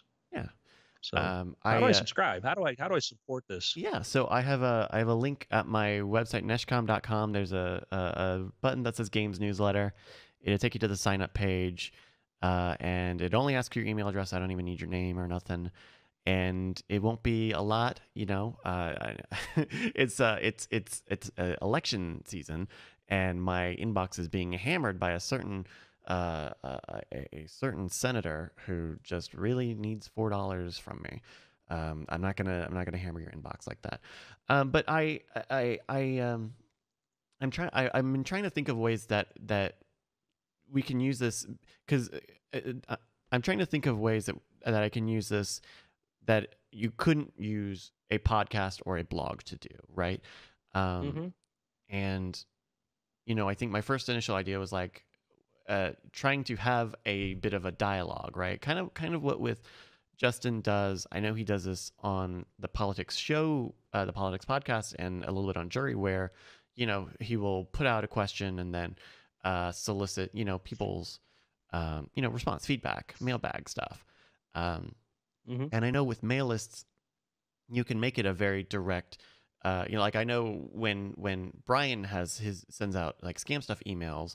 If you respond to one of those promotional emails, it will send that email back to Brian, and it becomes like a one-on-one conversation. Let me tell you my thinking right now on newsletters. Sure. Is that I think we are going to see not the next, but a major, not quite maybe Facebook level or Twitter level, but maybe a MailChimp or something level company come out who's going to solve the idea of how a really great way to interact and create and do content through newsletters.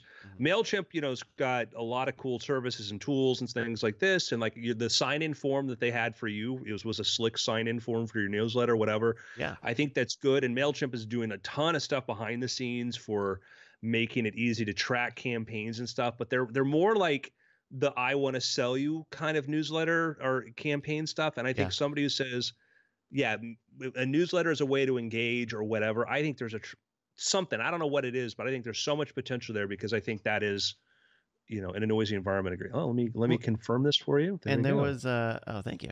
There was, Popular Information, right? Is a similar thing. This is, Judd, what is your last name, Judd? There's a journalist who does some political reporting, and he has a newsletter, but he has a free newsletter where once a week you get a story or an article or whatever. But there's like a paid, like a premium subscription newsletter where you get more emails a week.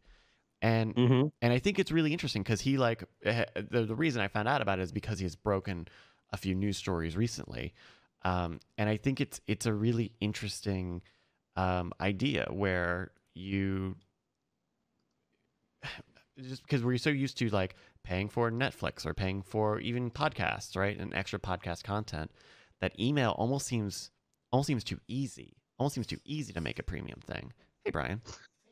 Yeah, but I think that's why I think it's one of those in front of people, but we don't acknowledge. Like I think like that one's going through Substack, which I've been following, and I think, like I said, I think it's a great idea, and I think that there's so much more. I think it's because emails are so unsexy is why there hasn't been a lot of energy in putting into like improving the stack, making it easier to do and monetize as much as could be done. Because I don't think and also because there's so much money to be made right now in sort of the more, selling you stuff, email, and not so much the email as the content. Yeah. So, idea. Brian, to catch you up, I'm starting a mailing list about video games content, and I'm looking for ideas. It would be slightly promotional, a little bit of like, hey, the streams or the VODs or whatever of when I play games.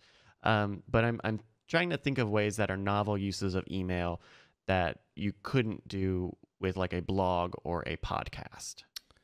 The biggest thing is, here's what I noticed with email, is there is a reasonable expectation of being heard when you respond to an email that is orders of magnitude different from leaving a comment on a podcast or a blog post or anything like that.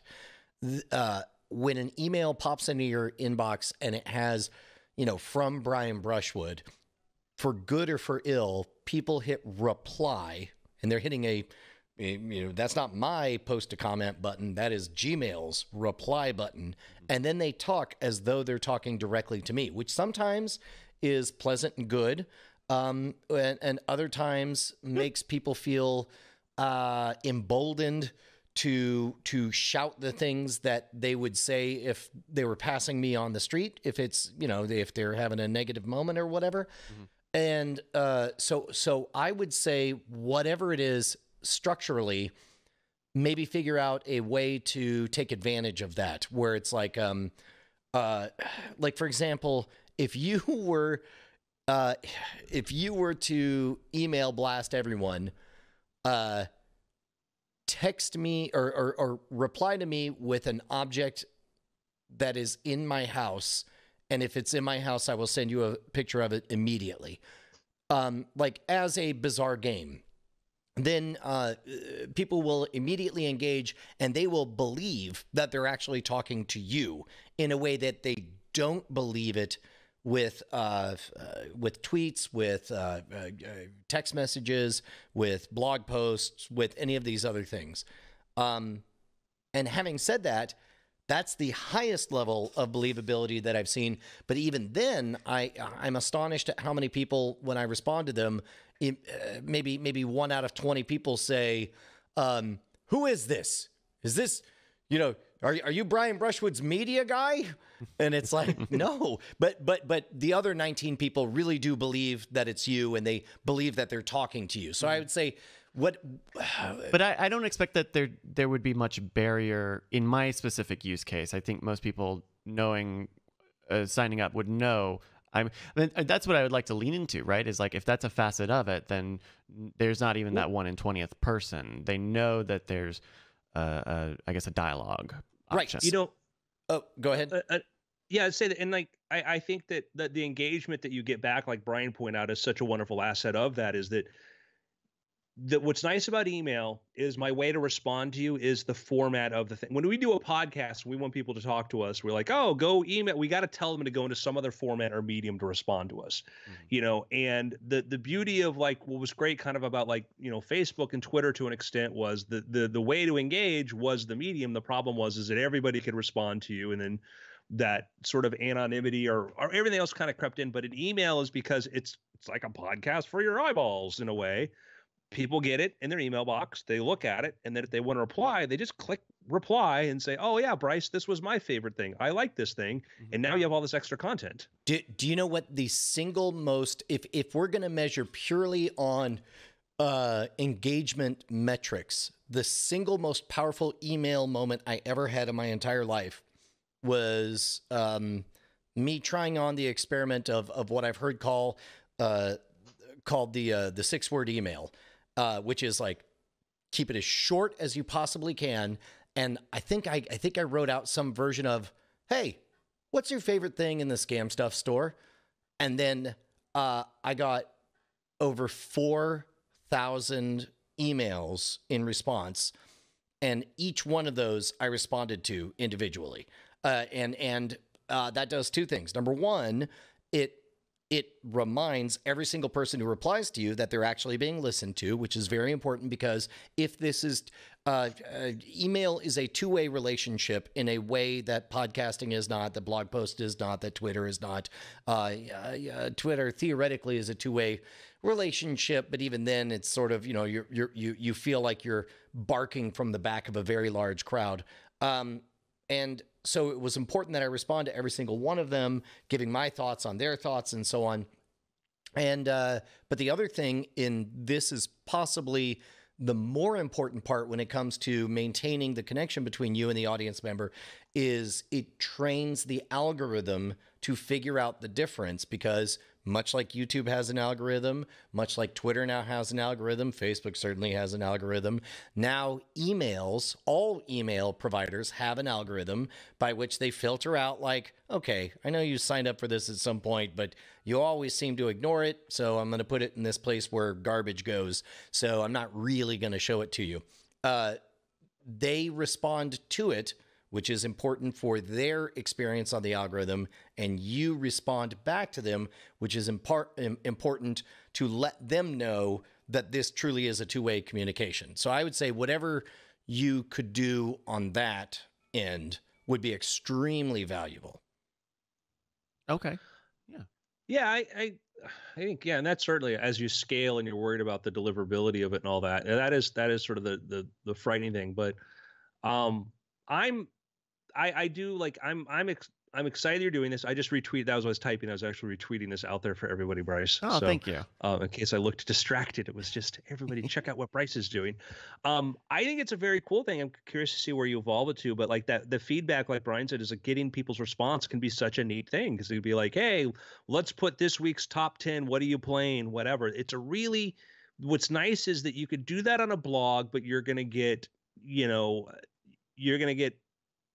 everybody, and the spam issue is so huge. We don't have that, and there's not such a big spam issue with people responding to email. Mm-hmm. Well, and also there's no benefit to grandstanding, because if you post a response to a blog in the comments, you ostensibly are responding to the author, but oftentimes what you're really doing is you're making your own micro platform as lord of the hot takes in the comments. But with an email, there's no benefit to that. There's nobody who's ever going to see this response to the email except for you, the intended target. So I think people speak a little bit more candidly and directly, and I suspect honestly as well in those situations. And I suspect that there's some benefit to that as well. I have one more question. I know a lot of the emails that Skim stuff does are generally single objectives, right? Like, hey, we got a product. Here's the email about the product.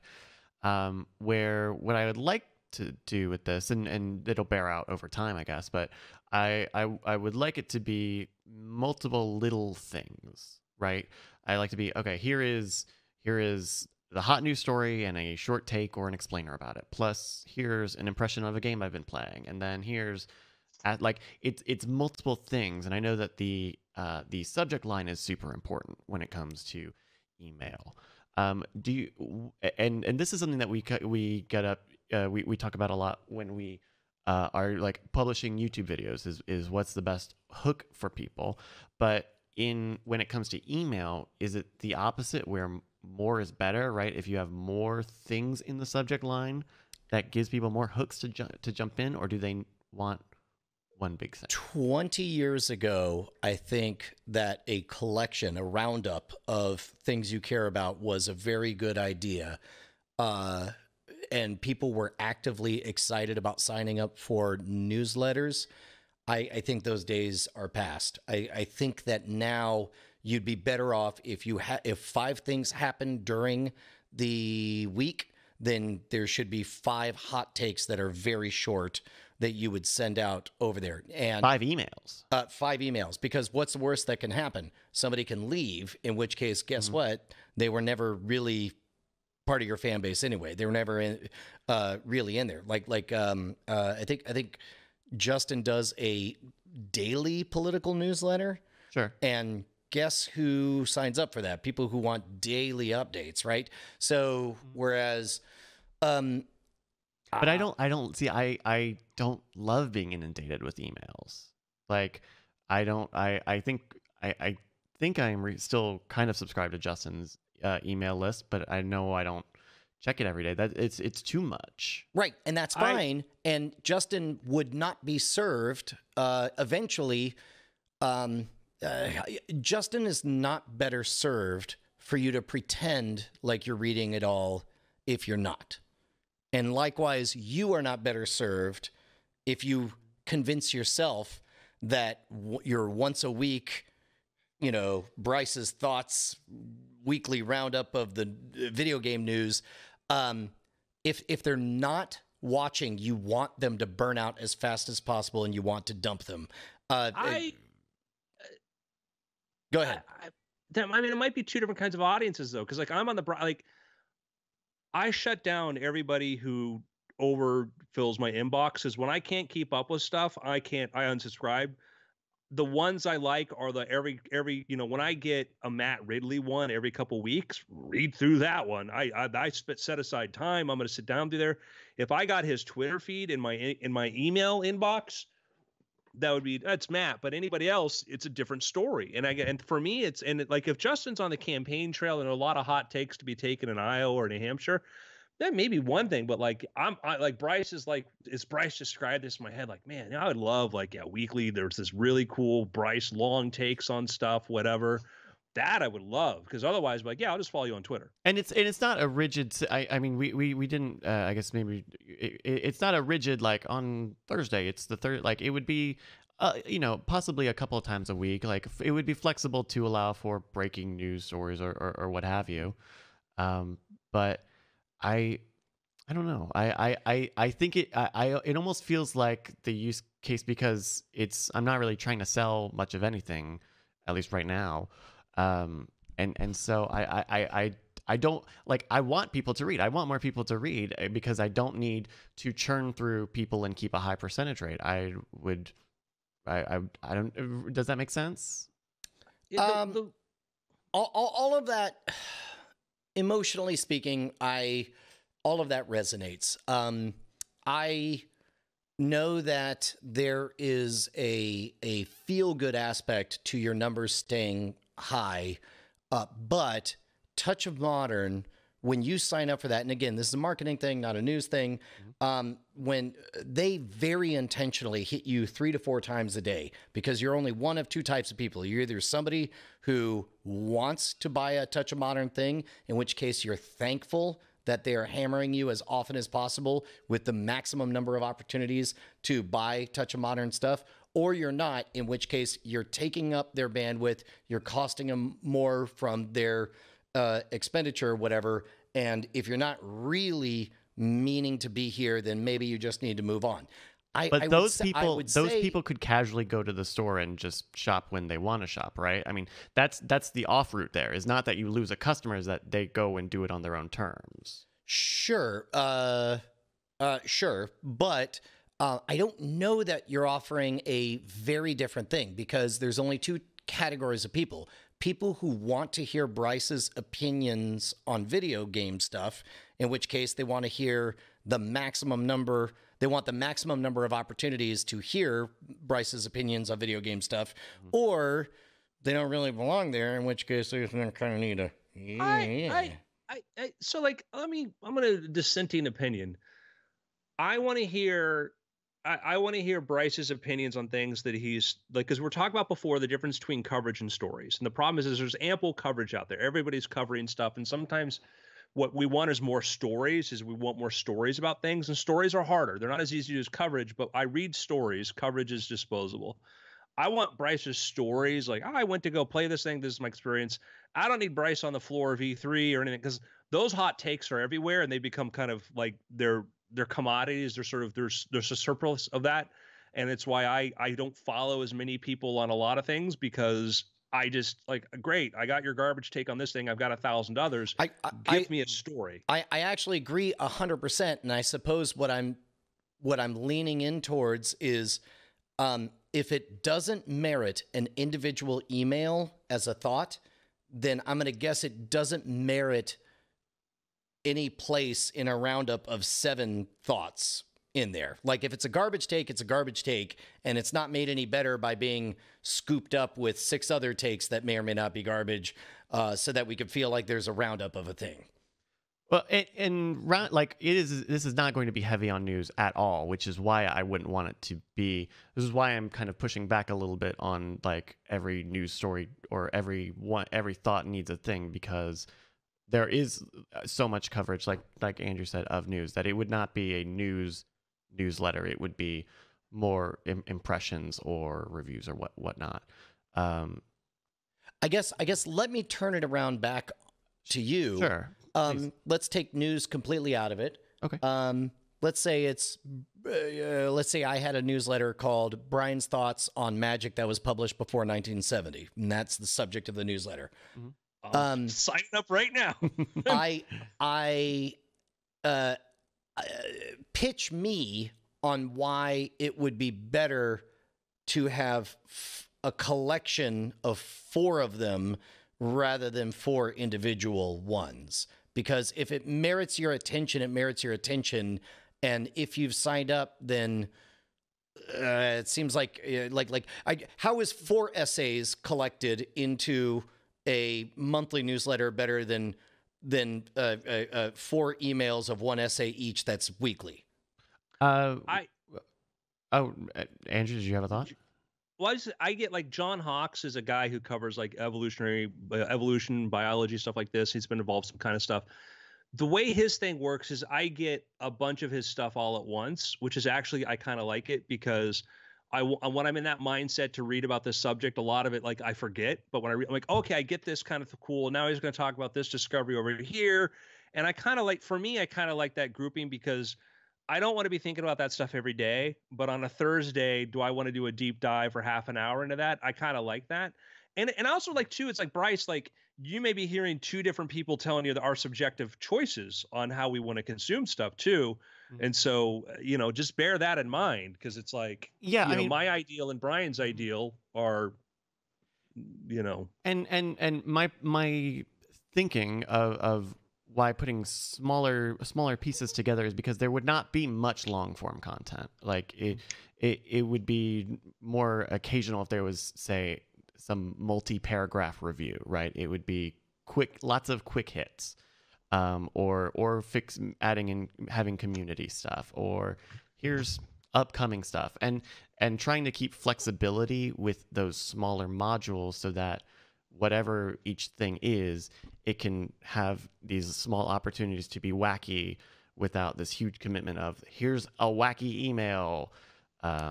Yeah, I think that's a good point, is to recognize your own personal bandwidth, because if truthfully at the end of the day, the answer is I don't have the bandwidth to do this every single day. Yeah, that's a different issue than that is an important Bryce focused question that you have to answer.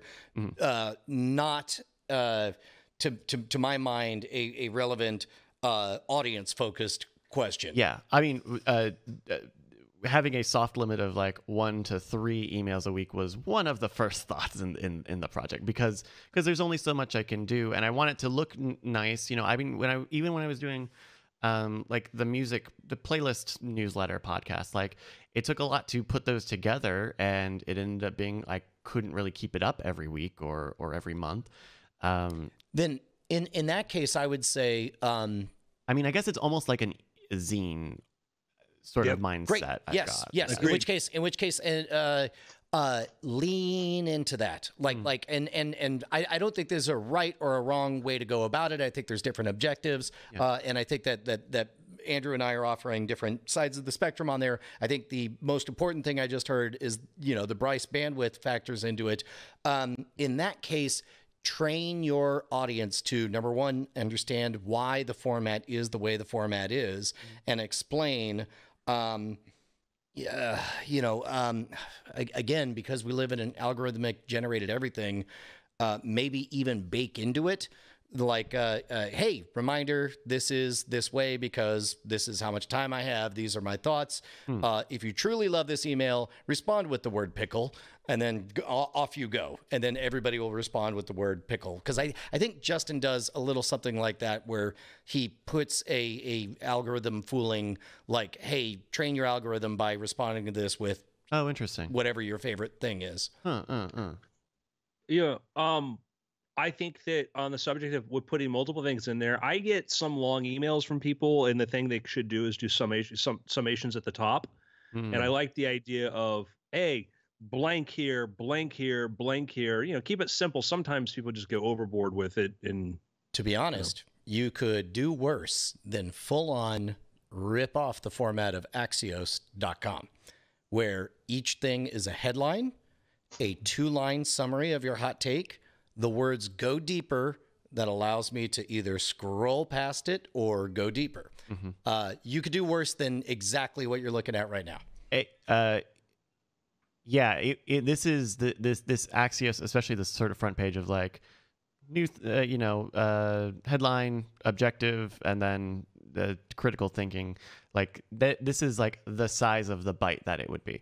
The other thing I guess I'm thinking of, because I've been reading it a lot the past like 6 months, is do you know Daring Fireball? I know the name. John Gruber. Oh yeah. Yeah, John Gruber. He is he writes about a lot of different tech things, but a lot about Apple stuff. And so his blog is mostly like, here's a link to this news story, and here's a small quote from it, and here's my small take, and here's a hat tip, and that's the post. Yeah, and he'll do occasionally longer written pieces, but a lot of it is very low activity reblogging, basically. I actually think that could work really well for an email format. The only thing I would suggest you add is at the top of the email something that says what's in this email. Like, sure. I have 3 judgmental takes on things, 1 pitch for a video game that doesn't exist, and a blank. And then like in one line, I now know, like, well, I care about 2 of those things.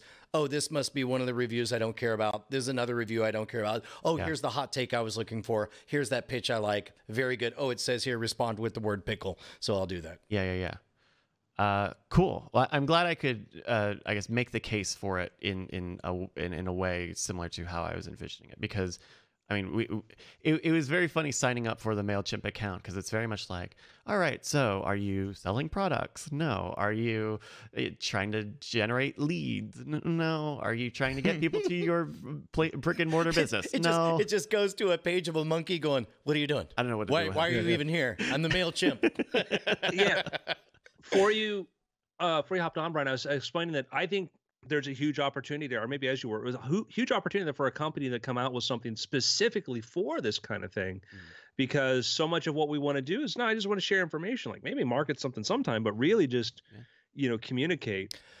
It's funny because I have felt for the last few weeks, due to bandwidth limitations, I know that my email list is in a deficit of just catching up. Hey man, what's going on with you? And I wonder to some degree if that's not coloring my opinion on this, because I am aware that I'm short on bandwidth, and I am certain that, number one, we're paying way too much money and emailing way too little, because at $800 a month for our current MailChimp list, it's a crime that I only sent out 3 emails over the last month.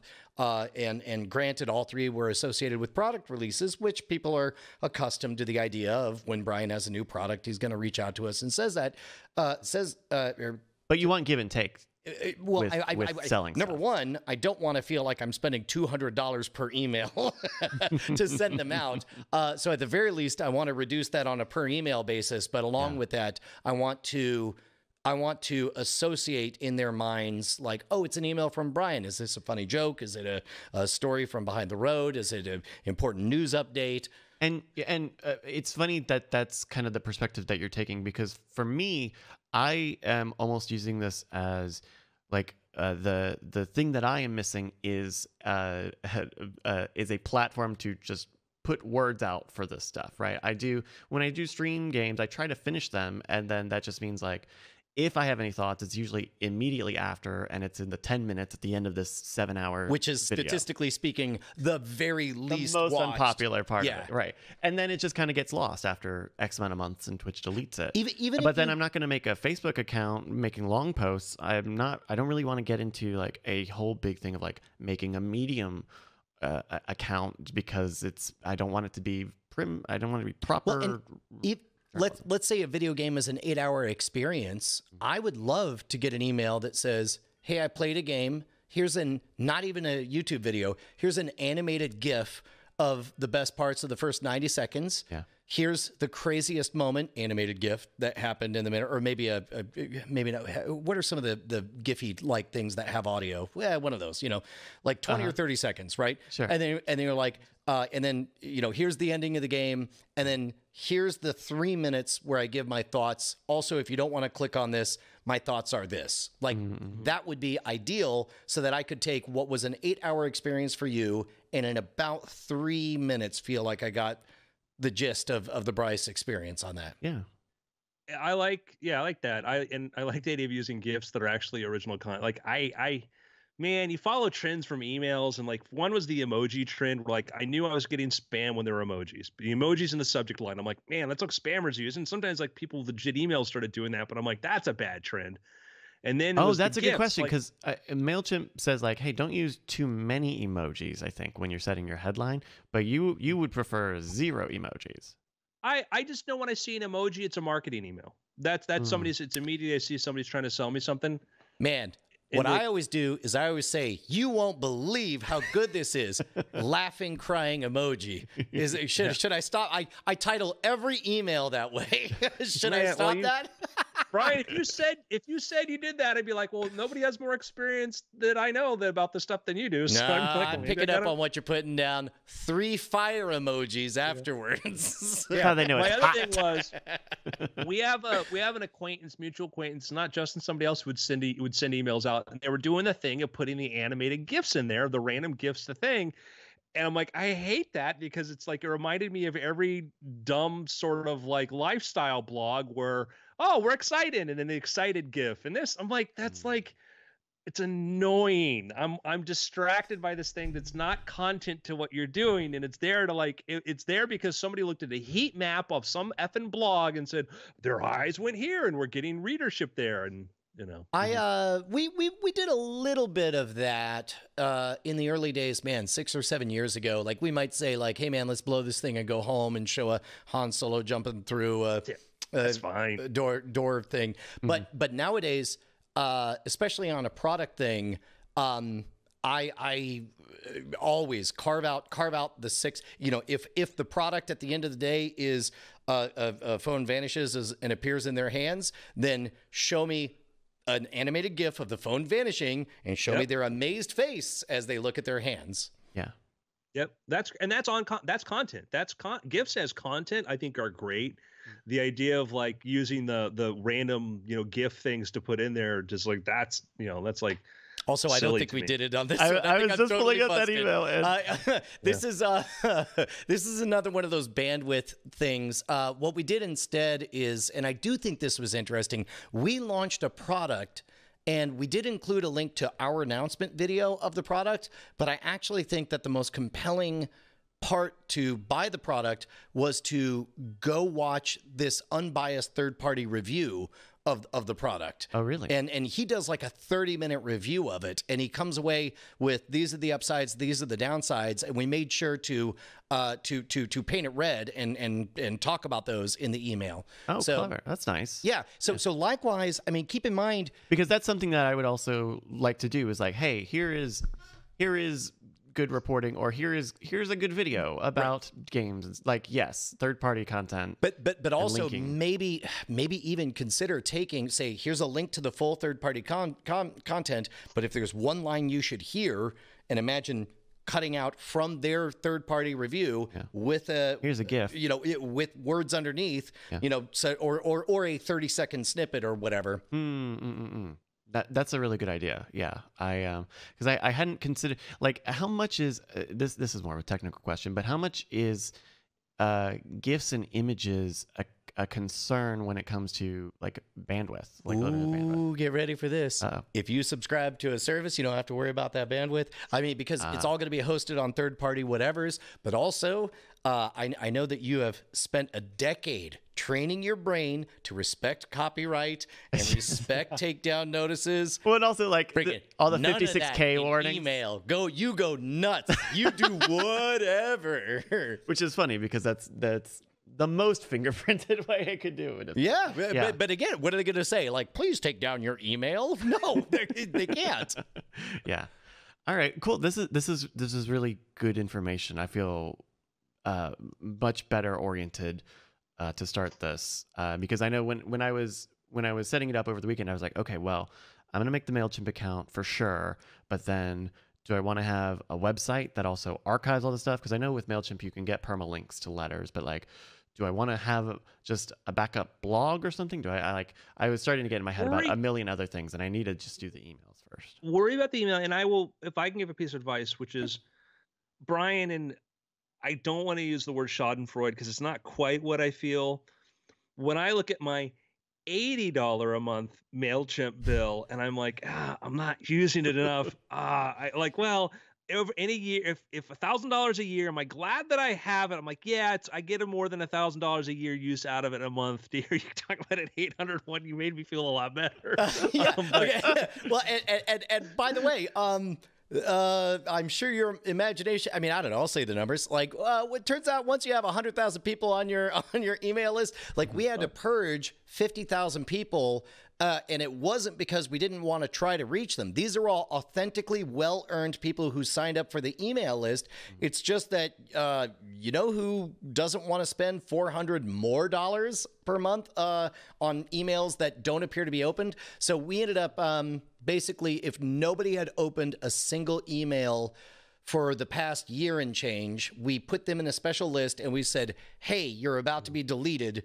Just click on this picture of a hamster falling down a hill if you want to stay in. Like, literally do anything. And so, I don't know, 7,000 of them responded or whatever. But then of the remaining 33,000, it's like, hey, no, for reals, we're about to delete you. Do nothing if you want to be deleted. And then even then, we didn't really delete them. What we did is we put them in cold storage, and whenever we feel like it, we can add them back. But don't worry about that.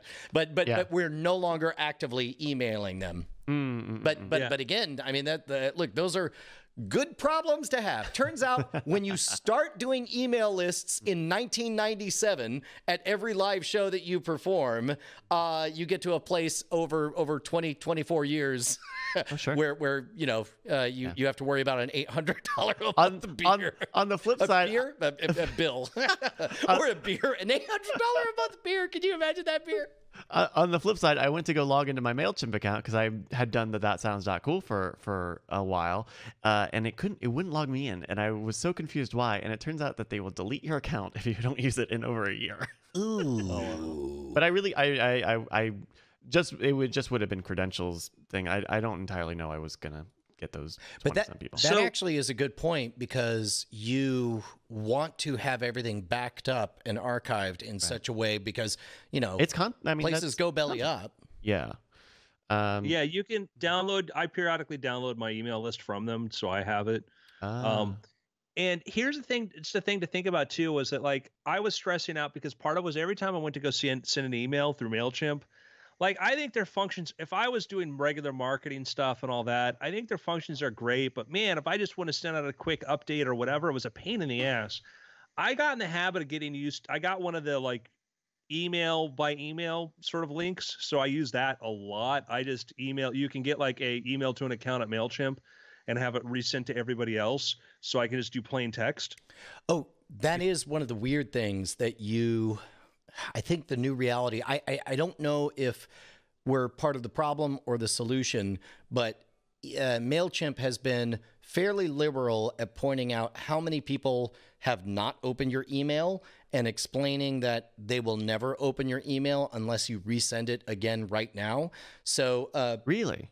Yeah, yeah, and statistically speaking, Just a time of day thing, or no, it's first of all, the odds of 100% of everybody opening your email is exactly 0. So after 24 hours, it comes back and says, hey man, 91% of everybody on your list did not open your email.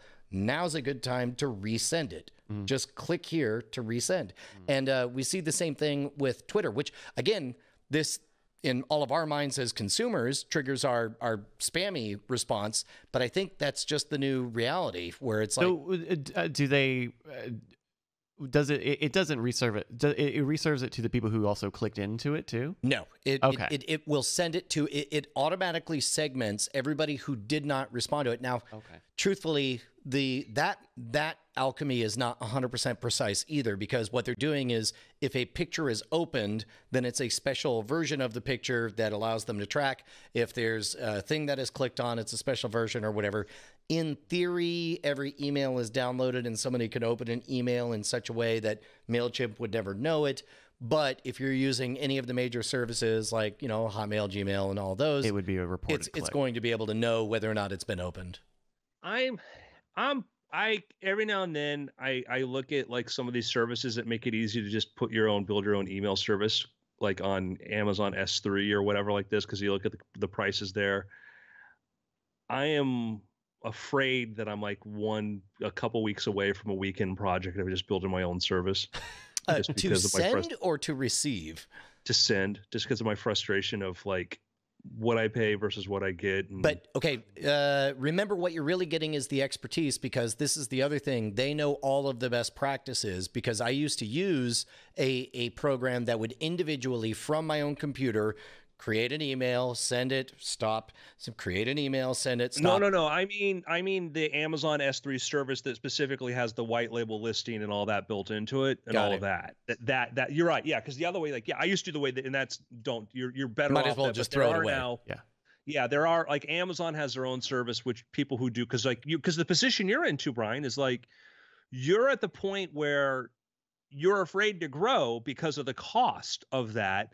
And to be honest, you're almost a borderline point for you to hire somebody part-time to sort of run a system. You might be it might be better off for you to do that because I mean, my God, know. yeah. Look, $800 a month, that's almost $10,000 a year. There's somebody out there that probably has a homegrown something that would, Yeah. if they could prove that they could reach as many people as MailChimp, then at that point that sort of alters the deal. Yeah. Yeah, MailChimp like is amazing how big that company is.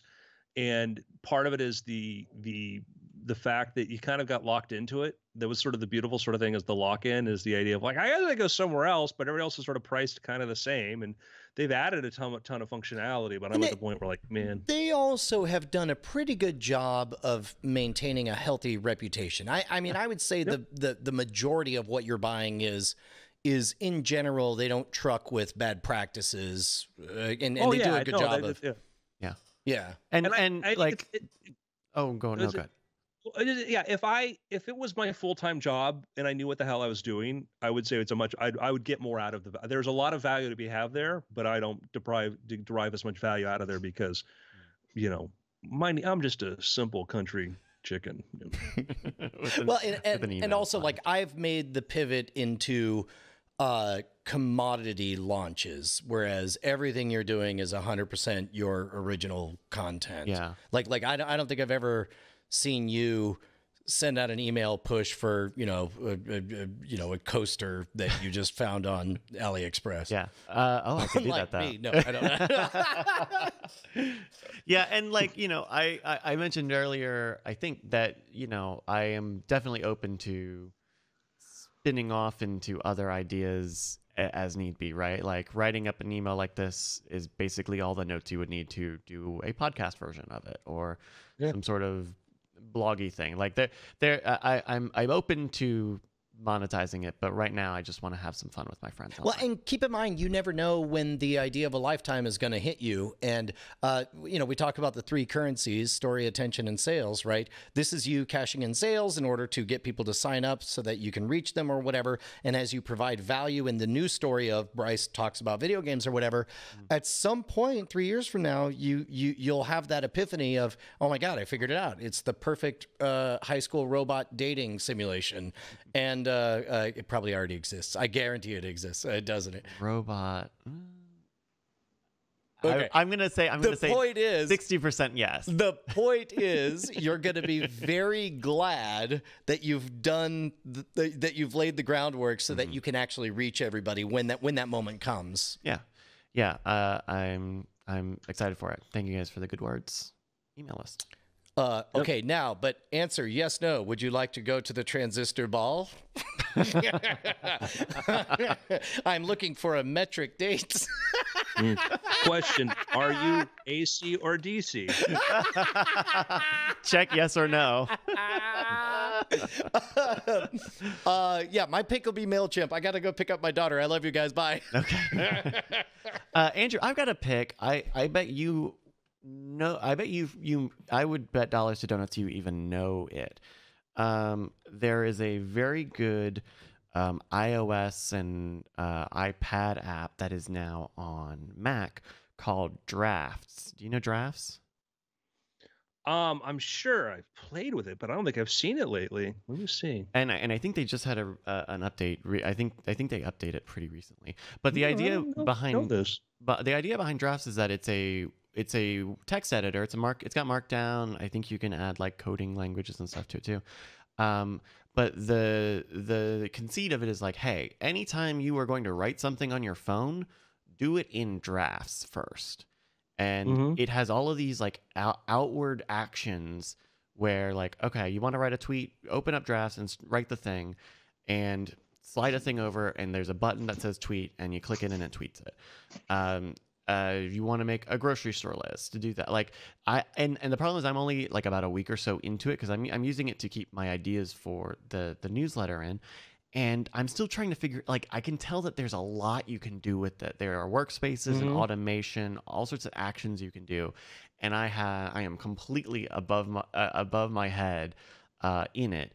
But it seems really cool. And as I've used a few different Markdown editors on iOS, and as far as that goes, I think it's pretty good. It's got a very customizable action bar above the keyboard. It has tagging. It shows you Markdown syntax in real time. It lets you preview stuff. There's a special mode where if you keep links together and you put all the links in the thing, there's a button where you can just view the document and tap on the links and not have to like tap on the thing and then tap on the thing again and go in. Like it seems very, very well thought out, but I don't know all the ways that they expect you to use it. So side note, you know the connection between John Gruber and Markdown, right? Daring Firebell. He's not the inventor of. Yeah, he created Markdown. He is, okay, because I know I've seen. I guess I've never looked at the full story, but I knew he was very integral to it. Yes. Yeah. Markdown's great. Yeah. Yeah, I'm looking at Drafts. I'll tell you what I like. I mean, I don't know much. It's got great reviews, but again, these days I don't know what to believe. They're doing the subscription model, which is sort of the standard, right? The upside of subscription models for developers is that it's incentive to keep the app going, because the problem is if you have a super popular app and you sell a bunch of copies and everybody buys it, and then after that you have a slow amount of adoption rate, you're de-incentivized to develop. But the problem is a lot of developers price their stuff stupidly. You know, I've seen like, oh, we think we're worth $6 a month. I'm like, I'm going to use a notepad. I've seen that. I've had some things that I really like to use that were like writing apps and stuff, but then they did, I'm not going to name names right now, but they then priced themselves in such a stupidly high rate that I'm like, I would not, to ask me to pay this every year or whatever, it's an absurd rate. And I think they've had this problem because like, we think we're worth this. Like, yeah, but it's not about paying what you think it's worth, what the market will bear. Yeah. Here, they're doing monthly, but it's $2 a month, and it's like $20 for the year. And if you get as much utility out of that, $20 to try a writing app, yes, perfect. I'm like, I'm I'm curious to try out this. The thing that got me into checking this out is that they had the developer of Drafts on another really good podcast, Due by Friday, this past week. And just hearing them talk about like, what are your actions? How are like, there is, I think Drafts has a good reputation, which helps support a subscription style model like this. But it really does seem to be more fully featured and worth the idea of saying, instead of typing your text anywhere else into your phone, just type it into this app and it will remember it and it will save it and it will send it out in a smart way. I think it walks the walk. So Drafts, I think it's very cool. And the free version, you can do a lot with the free version. And it seems pretty cool. I think the stuff that you would get is extra automation stuff, workspaces. There's a whole like inbox paradigm of I don't even know, but there's an inbox. It has its own inbox. So Drafts, I think it's very cool. It's on all the Apple stuff. Yeah, I'll take a look at this. I like that it's on all the platforms. I'm, excited. And I'll tell you that the encouraging thing was that their pricing model was just not. I got to look at just out of curiosity something else there to see. And that's the next big thing is also like to think about like where does your data live? Where do you get to store stuff? Because that's one of the things often is we get these things that we really like, and then we don't know where they live. The data lives. And so for me, like everything goes to a Dropbox. I try to make every idea, every thought, everything is backed up onto multiple computers. And that's the thing I'd suggest to you. And I brought up the idea before about like why I like to use the write to email, like, where I can just with MailChimp, a lot of services.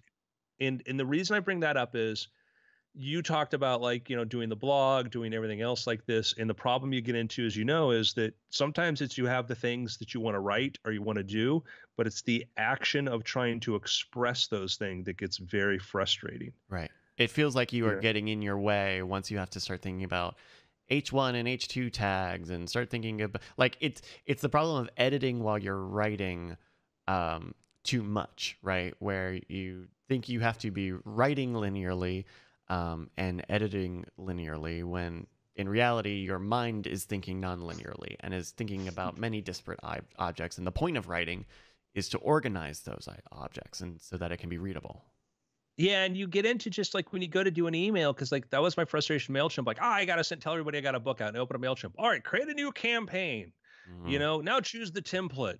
Now drew this. And I'm like, I just want a photo of my book and the text, and the link. That's all I want. And that was sort of, and I get what they do is great for like, if you want, I want to put together a really good kind of catalog email thing. And the simple sort of stuff just, there's probably more I could do to sort of simplify my workflow, but that'd be my advice to you is spend more time on your process of how you're going to get it out there and like thinking through the process to get the content from your head to your audience in the lead up, so that 20 weeks from now, 30 weeks from now, the fatigue, you're not going to be getting fatigue, not because you don't have anything to share, but because you're like, I don't want to spend 30 minutes having to go make sure the template's right and this and all that, because that's where I drop off. My fade happens with everything else that comes after. Yeah. That was, that was part of the reason why I didn't start this off as a podcast. I mean, I have a lot of, experience making podcasts, but there's so much overhead. There's so much overhead involved in just owning a podcast between hosting, websites, RSS feeds, directories, editing, music. Like there's so much around it. And the podcast format is very open. The audio format is very open to a lot of different things. But if what I'm trying to do is create a low friction project, then keep it text, keep it a thing where if I spend 5 minutes on it in a day or 2 hours on it, I am getting a lot of work done and I can do it in a lot more places. Yeah. No. So I think start simple, start there.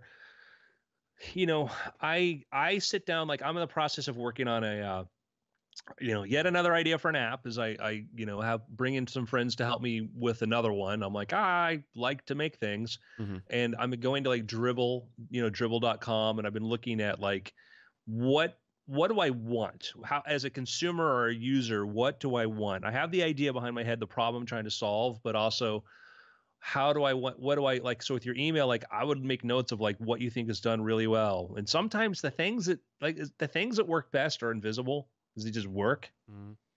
And, Yeah. take a look at that. Yeah. And Trying to be very user oriented or user first is something I try to keep in mind with a lot of with all the stuff that we do, because it's so easy to get lost on this side of it, where you're just like, I need to organize these things because I have this concept. But people don't go into emails thinking about your concept. They go into emails reading the very first word. You have to take their perspective into account. So let me, if I can extend this, just sorry, I want to pitch you an idea. I want to hear your take on this. Okay. I periodically get people who say like, oh, you did a live stream. I'm upset. I wish I knew. I got maybe 4 people tell me this, but still people tell me this. I wish I knew you did this thing. And maybe sending an email out is maybe helpful, but a lot of people check their email periodically, but sometimes people want to know. Mm-hmm. Notifications are interesting. And so I just built an application that works on iOS and Android that does notifications. And so I went to, like background notifications. So in the middle of whatever, it'll pop up on your phone when the app's not running, whatever. And I went through the whole, that fun thing aside. Now I know it. Right. Now I understand it. Now I know how it works. Now I know how to build it. Now I know how to build apps on all the platforms that have that.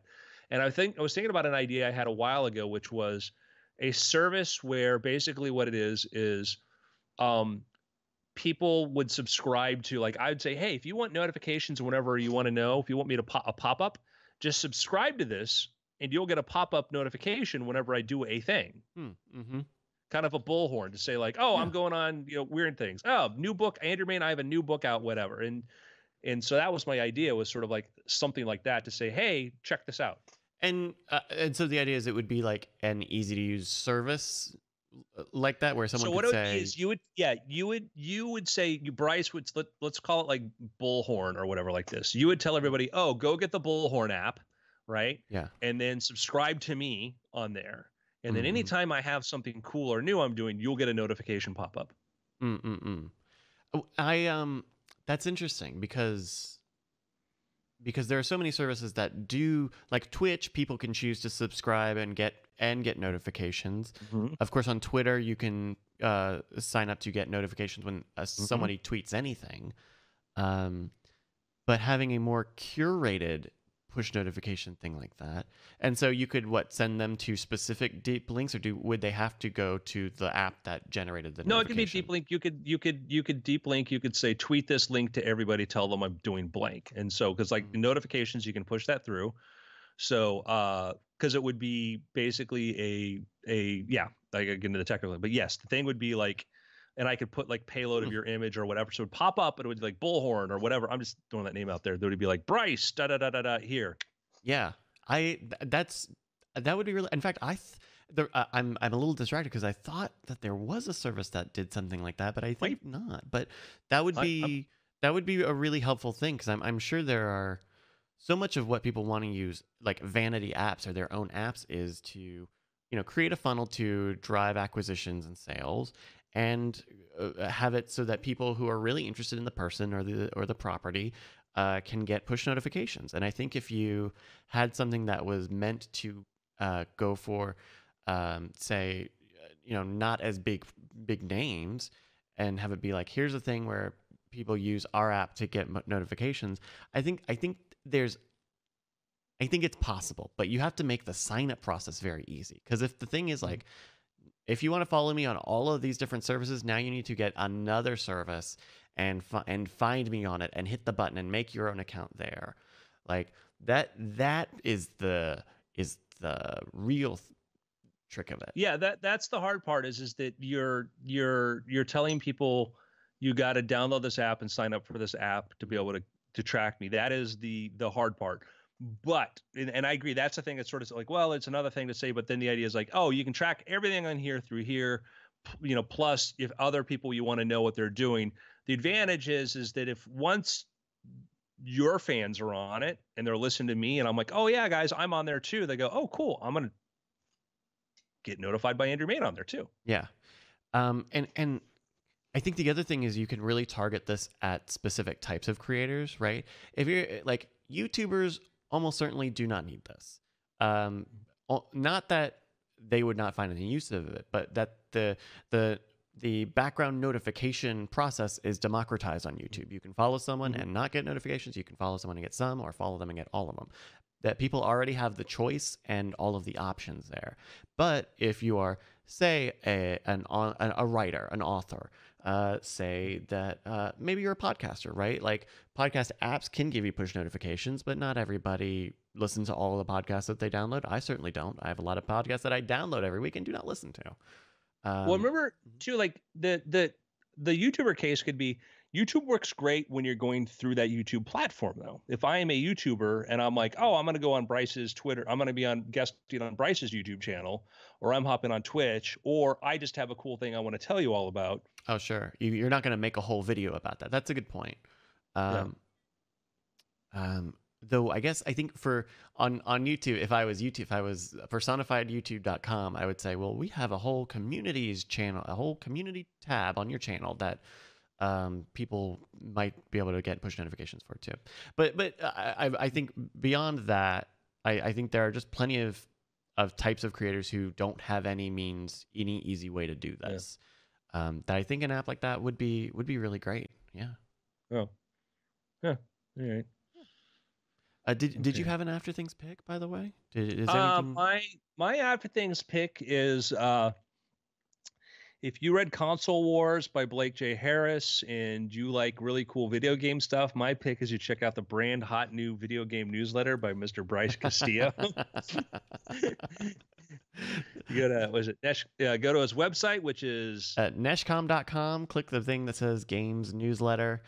Give me an email, or just take a look at the show notes. It'll be in the show notes along with all the other picks that we have every week here on the wonderful Weird Things podcast. Yeah. I mean, so please support Bryce. Bryce is the best of us. So, really, really looking forward to that. I'm excited about it because I love, like, somebody had asked me, like, do you play video games? And I went to a wedding. It was at Randy Pitchford's house, Mr. Gearbox.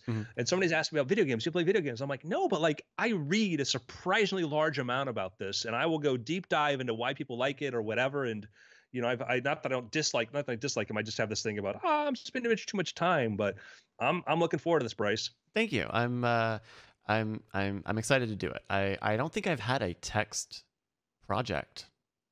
I don't think I've ever done a text thing. I've always done audio or video. So I'm excited to, but I love typing and writing and stuff. So I'm excited to have a form of that is in this way. I'm excited for it. Cool. It's been after. Hey, thank you so much for all the advice. That's I'm excited. You're smart enough to know to decide, figure out your own path between what Brian and I are saying, and understanding that we're so like our vision is based upon our experiences and stuff, and so clearly make the thing. My strongest advice is what I said before, is like, make your workflow as easy as possible. Make the workflow as easy as possible. As often what kills our energy isn't the thing. It's just how many steps I have to drive through to make it happen. Yeah. When I was doing that music playlist / newsletter, like, it would be every time I have to make the playlist, and then I have to duplicate it to the best of my ability on iTunes or in Apple Music, but I didn't have an Apple Music subscription anymore. And so then you're maintaining two different playlists, and then like all these other things that were and then typing it up, right? And then just typing it up, all these different things. So I'm excited to take it from the beginning of like, this is about the bandwidth that I can give to this, and with a mind of like, let's keep this as easy as we can make it, right? I'm looking into now, like, and I don't know if you know of any, but an app to make graphics for this. If I need little headers or little somethings, because I've seen some things, but I don't know what is like. What have you looked at before I make a suggestion of? I think the big one that I spent some time with, and I would like to spend even more time with it, is Adobe Spark Post. which I believe ties into Adobe. I think it's Spark or Max, which is like their Creative Cloud social media thing. Like their whole thing is like, here's a way to, if you're a business, here's an easy way to make Instagram posts with texts on it. And so I've been looking into that as a ways of like, if I have a screenshot, how easy would it be for me to put either a bit of text on here or a transparent graphic on top of it? And I still haven't kind of figured it out because it's not meant for making graphics like that. It's meant for making social media posts. Yeah, there's an app that I got years ago, and I haven't used it lately. Let me make sure that it's still there. Yeah. I think it was a pick at one time. That's the worst, when you download something or when you offload an app from your phone and it's been delisted and it will not download again. That is so frustrating. Yeah, I can't find it anymore. Which was Poster, Poster, which is pretty cool. And the problem is like there's a lot of stuff that's kind of cool, but then they have like this really ridiculous sort of per monthly rate. Another one is Canva. You know what? I did download Canva and I have not had a chance to use it yet. Yeah, and it's also like web-based too. So Canva's pretty good. And Canva, their model is like if you want to buy extra like themes. Yeah, like things like that. So like Canva, I've used. Canva is cool because actually in some stuff I've had where like I tell people like if you want to make podcast cover art or whatever, I just link right to Canva for that. Okay. So Canva's cool. Yeah, I'll check that out because I think the thing that stopped me was I had just spent a little bit of time with Spark Post and because I have Creative Cloud, I get access to their premium stuff already. I'm already paying for their premium stuff. And with Canva, it wanted me to sign up, and I thought, and they don't have the sign up with Apple yet, so it made me that it's just a little thing that made me bounce off of it. But I still have it downloaded, so I'll check this out because it looked like good. Because there are a lot of like crappy looking ones of these out on the App Store. Yeah. So what's your goal? What do you want to do? Something where if I needed to, if I had to make, say, graphics or little headers or whatever for the email list on my phone, could I do that all on my phone, or would I need to open up Photoshop? If there's a way I can not have to open up Photoshop on my desktop computer, that would be just to do either like a simple watermark or simple cropping or basic photo editing stuff. Is there an app that would let me templatize that in a way? C-Spawn in the chat says that Canva is highly intuitive. So another thumbs up for Canva. Yeah, like Canva, like I was trying to, because like Canva's got really good like I think I've used them before to create like Twitter headers and stuff like that. And, okay. So I just trying to log in there like, oh, we've changed our security thing, which tells me something bad happened there, but they're not telling anybody. And see, these are end salute, like these are posters, business cards, flyers. Like, what I'm looking for is like assets. I need a graphics app to help make assets. Just have in there. They have a like ways to get like you. What do you? So you want to say you want assets? You want to do what? Like if I wanted a little if I had a fun idea for like a top 10 dogs in video games, and I just wanted to like I already had a template put together. I already had a little background. Maybe I even already went in Photoshop at one point and made the background. I just want a thing so that I can put text on it, and it looks the same as all the other times I've put text on a header for like reviews. Well, Canva's good. Canva, like, well, the Vantage Spark Post lets you create a template. Okay. Spark Post, you can create a template, and you can just grab your image and you can throw it on there. Spark Post lets you save templates. So Spark might be, I've used it for that because like they have like a podcast album art template. Oh, okay. And you might maybe stay there. I'm looking at Spark Post right now to see. Yeah, I mean that's the nice thing about that is the idea of the templates and creating your own. Mm-hmm. Well, but, and just the fact that the fact that like it already is part of the Adobe Creative Cloud stuff that I subscribe to, so that there is not a nagging thing asking me for even more money. JC Calhoun recommends Easel.ly.